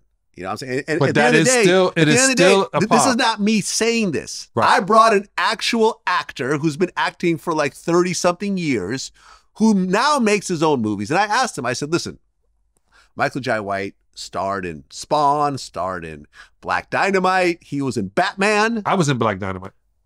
Oh, okay. Yeah. That's what's I had up. a great part. The animated one or the live action one? The live. Okay. I'm jealous. Me I love and that Brian McKnight. Yeah. But we didn't get, they killed us. They killed, you can see it when the credits are running. Right. If we do a whole scene, which was fun. Right. But what I'm saying is I asked him, because the Outlaw Johnny Black, he produced and directed it and wrote it. And I said, when you look at all your Hollywood paychecks, and there's a lot of them. He's got like 100 films under his, and he's done Tyler Perry films and everything else like that. He hasn't worked directly with Taraji, but they've been on, right. They work with the same production companies. Mm-hmm. I'm saying, so they're very close in terms of their overall vicinity. And I said, have you, I'm not going to ask how much you made, but have you made more getting a paycheck to be an actor or to do your own film? He's like, oh, this film is not even close. He pulled up in a new Range Rover. Like, you know what I'm saying? Like, he's happy right now. But he decided to do his own project with his own people, his own friends. I was supposed to be in it. I'm still mad at him about that, but whatever. But, he brought all his friends to go and play cameo roles. Samuel Jackson was supposed to be in it. He agreed to do it, but they just couldn't make it happen because of his schedule. You know what I'm saying? He put in his own, cinematographers, and he owns a project forever. His kids will eat off of that. And at the end of the day, that's all I'm saying. And I'm a fan of Taraji. I don't want anyone to think I'm dissing her, or I'm saying, because the narrative is Vlad saying that she should accept less money than her co-stars. And it's like, no, I never said this. No, you didn't say that. I never said this. You said the public doesn't want to hear you cry when you live in a $6 million house. Yeah, and that was actually below the belt, and I apologized about this. I'm sorry, Taraji, you're right. You know, I don't know how you manage your money or whatever else. Maybe you made some good investments, which is why you have the money you have. You know, which is hard to do Yeah. when you finish a movie Yeah. and then you try that was below the belt, and I'm sorry. I should have said, I just know that as someone who has money myself, no one wants to hear me complain about money either. Right. You know what I'm saying? Saying that I was shorted $350,000 on a particular deal when I live in a mansion. Like, well, you won't live in a mansion long if you keep getting shorted. And if you don't say something, people think it's okay to short you. Yeah. And when you out it, people then pay up because they don't want to be embarrassed. That part was below the belt. And Taraji, if you're listening to this, I'm sorry. Yes. I'm sorry. That had no place in the conversation. Okay. You know what I'm saying? But my point is... Okay, I'm out of here. Thank you. Taraji, I told you I was going to tell him. My point is, Taraji, you have the opportunity at this point in your life, your age, and your career to finally say, I'm not going to keep running the same hamster wheel over and over again. I could actually switch. And there's so many people that will be completely supportive of you doing this. Me being one of them. So me and my partner, Eric Gordon. Right. Over at Filmhead. Seriously, as much, and the thing is, Taraji is so loved in the industry. Yeah.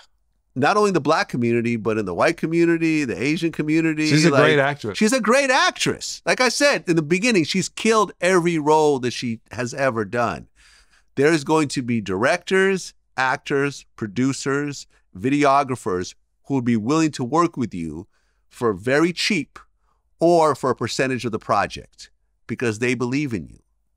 And then you will get to count your own money. You will get to pay yourself, and it will be based on how well the project performs. So nobody will be able to say, I got shorted. The project did great. I made $100 million. Then you don't need to make $100 million either. I did a movie called Napoli Ever After with Sanaa Lathan. Sanaa was executive producer. Yeah. And she did justice by me for the amount of time I was there. She paid me more than most people would have paid me for a small cameo role. But and let me tell you, I am one of the celebrity ambassadors for the Pan-African Film Festival this year. We got 200 new movies out. My mentality has been, hey, I know which movies are really, really good in this, to go try to get them to get a deal, to do a licensing deal with their movie and try to move it. It's a hard way to run because I tell people there's but so many hours in a day. Netflix can't take everything. Yeah. I'm trying to get to Tubi. There's Netflix, getting through. There's Tubi. And here's the thing. I remember TK Kirkland said this in our interview, and I don't think this part is out yet. But this is the cold facts when it comes to this situation. Taraji's upset that she got paid $150,000 for Benjamin Button, which had a $150 million budget. So she got like 0.1% of the made budget. $2 billion. Yeah, it was a great film. I watched it. She got a little piece of my money. You know what I'm saying? Right. We talked about how, Kevin Hart is seen as this big actor. These days he's doing huge tours and films. He's starring the new Netflix film and everything else like that. People forget that like around 10 years ago, he was ice cold. And he was doing YouTube videos. Chocolate Dropper. Remember all those? Yeah. He said, all right, no one's booking me. I'm not getting a lot for stand-up comedy. No one's booking me for movies. Paper Soldiers wasn't the greatest of movies. Soul Plane came and went. He started getting hot on YouTube, which started to translate into other projects. And what TK pointed out is that $150,000 that she was complaining about in Benjamin Button, if she started her own YouTube channel, she could make that in a month easy and own her own content. If you want to come to Hollywood, you have an iPhone now.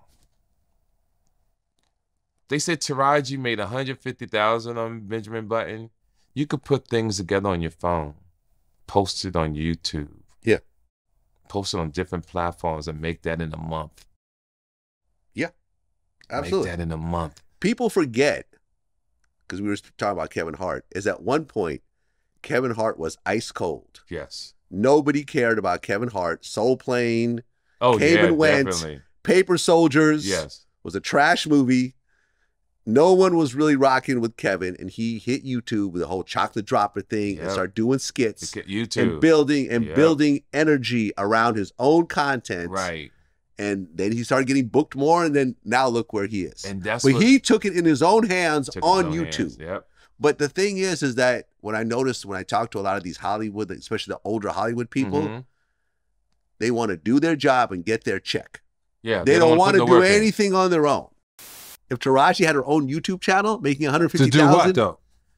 To do whatever, to do little skits, to do interviews, to do whatever, to make her own short films, she can make that easy. $150,000 on YouTube is not that hard to do. But you need 100,000 subscribers. You start with 0 subscribers. You don't think that Shade Room and all these other blogs wouldn't pick it up instantly, and it grows very quickly. It takes time. I remember when I started VladTV in 2008, all my Hollywood friends laughed at me. They said, this is a waste of time. There's no money in it. You start going out and get more deals with Hollywood. And I said, nah, I'm good. I'm going to make a little bit of money here, and over time, I'm going to build a catalog. You thought that? Yes. Vlad, 100%. when I first watched you, 100%. I told you, and I think I sent it back to you. First time I saw you was in Florida. Believe it or not, it was 2009. Okay.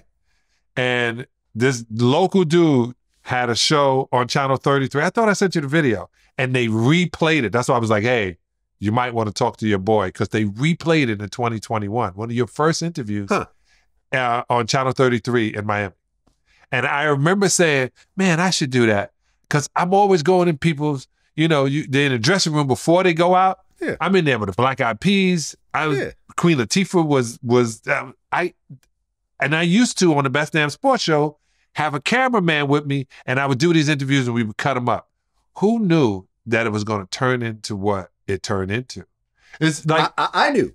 Yeah, you did. No, I clearly knew. It's taken me, when I first started, 2016, yeah, it's taken me literally this long to do my own show. In 2008, when YouTube started its partner program, I knew instantly that this is going to be the biggest video platform on earth, which allowed me not only to own the content, but also when I realized that other outlets, other websites, other blogs could embed your content, and the advertising, the views go back to the original video.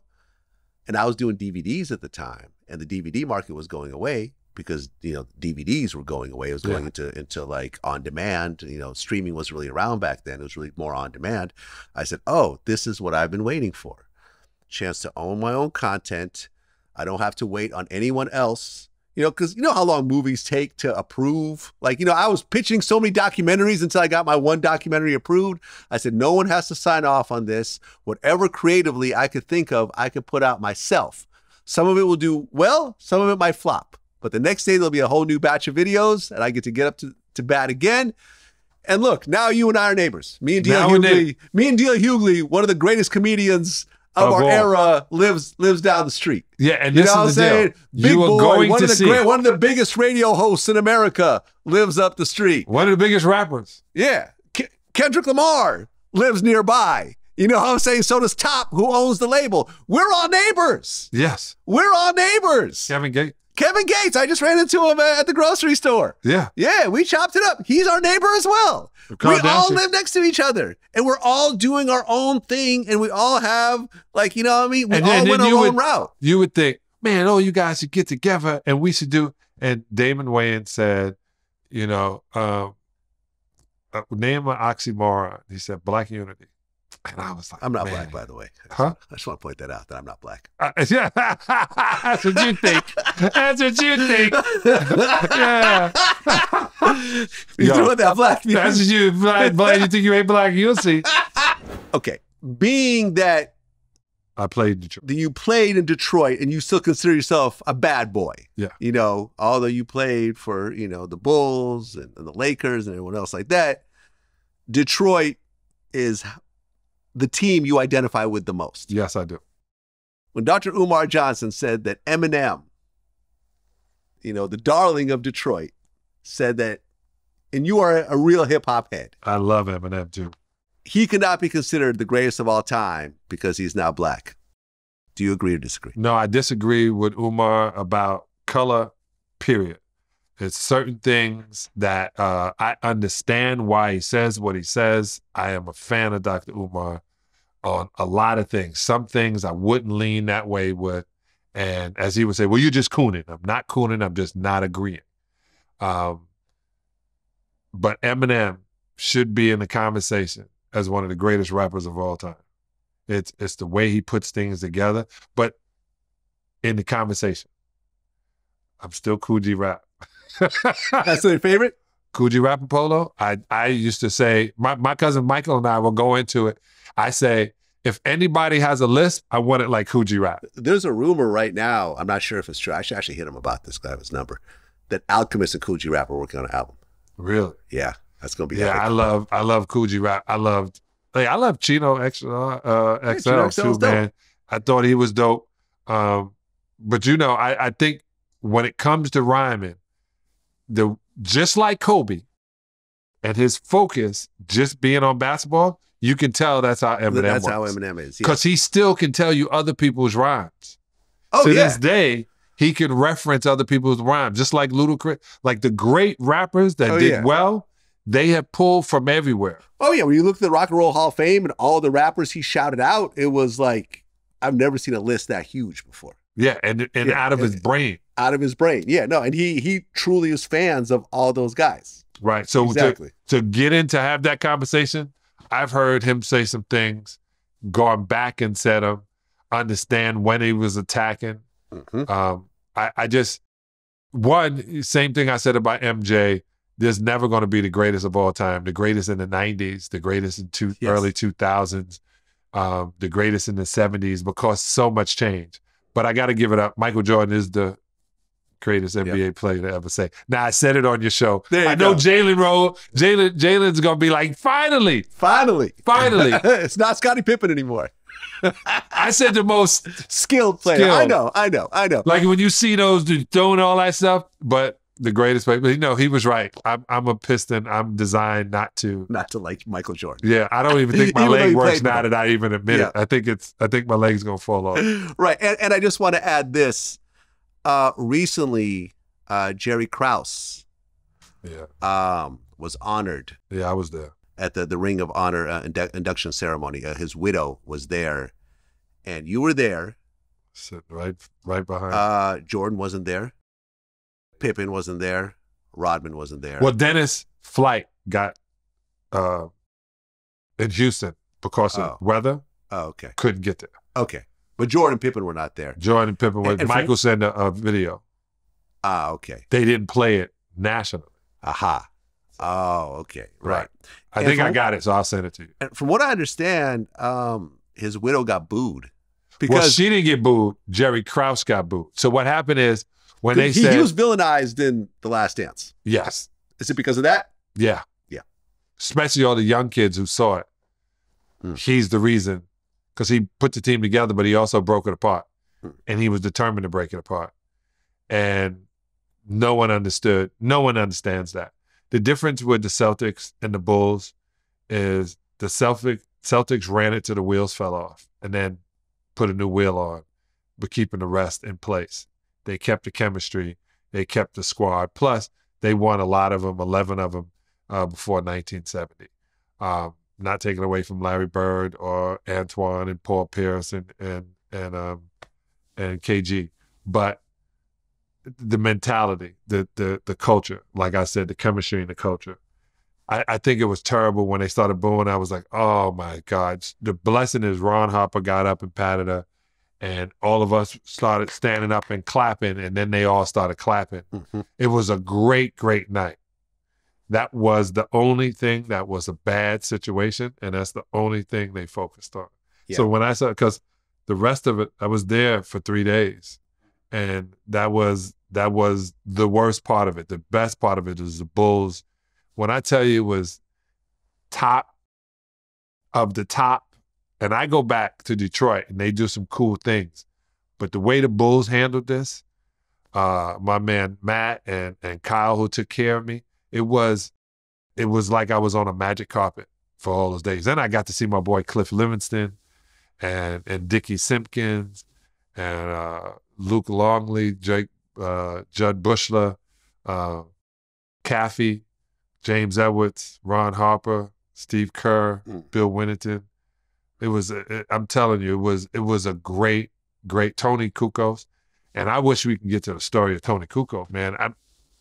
This was the deal. He didn't, if he would have explained to Michael and Scotty how important Tony Kukoc was going to be for the Chicago Bulls, if that would have been a thing as opposed to I'm bringing in the next wave while you got the Messiah right here in your squad, you know, may have been handled improperly. But Jerry Krause was a hard worker. He loved nothing more than Chicago Bulls. Too bad that, you know, those people didn't see it that way. Well, yeah, he was a 6-time NBA champion as an executive, 2-time NBA Executive of the Year, and he got the Chicago Bulls Ring of Honor. Yeah.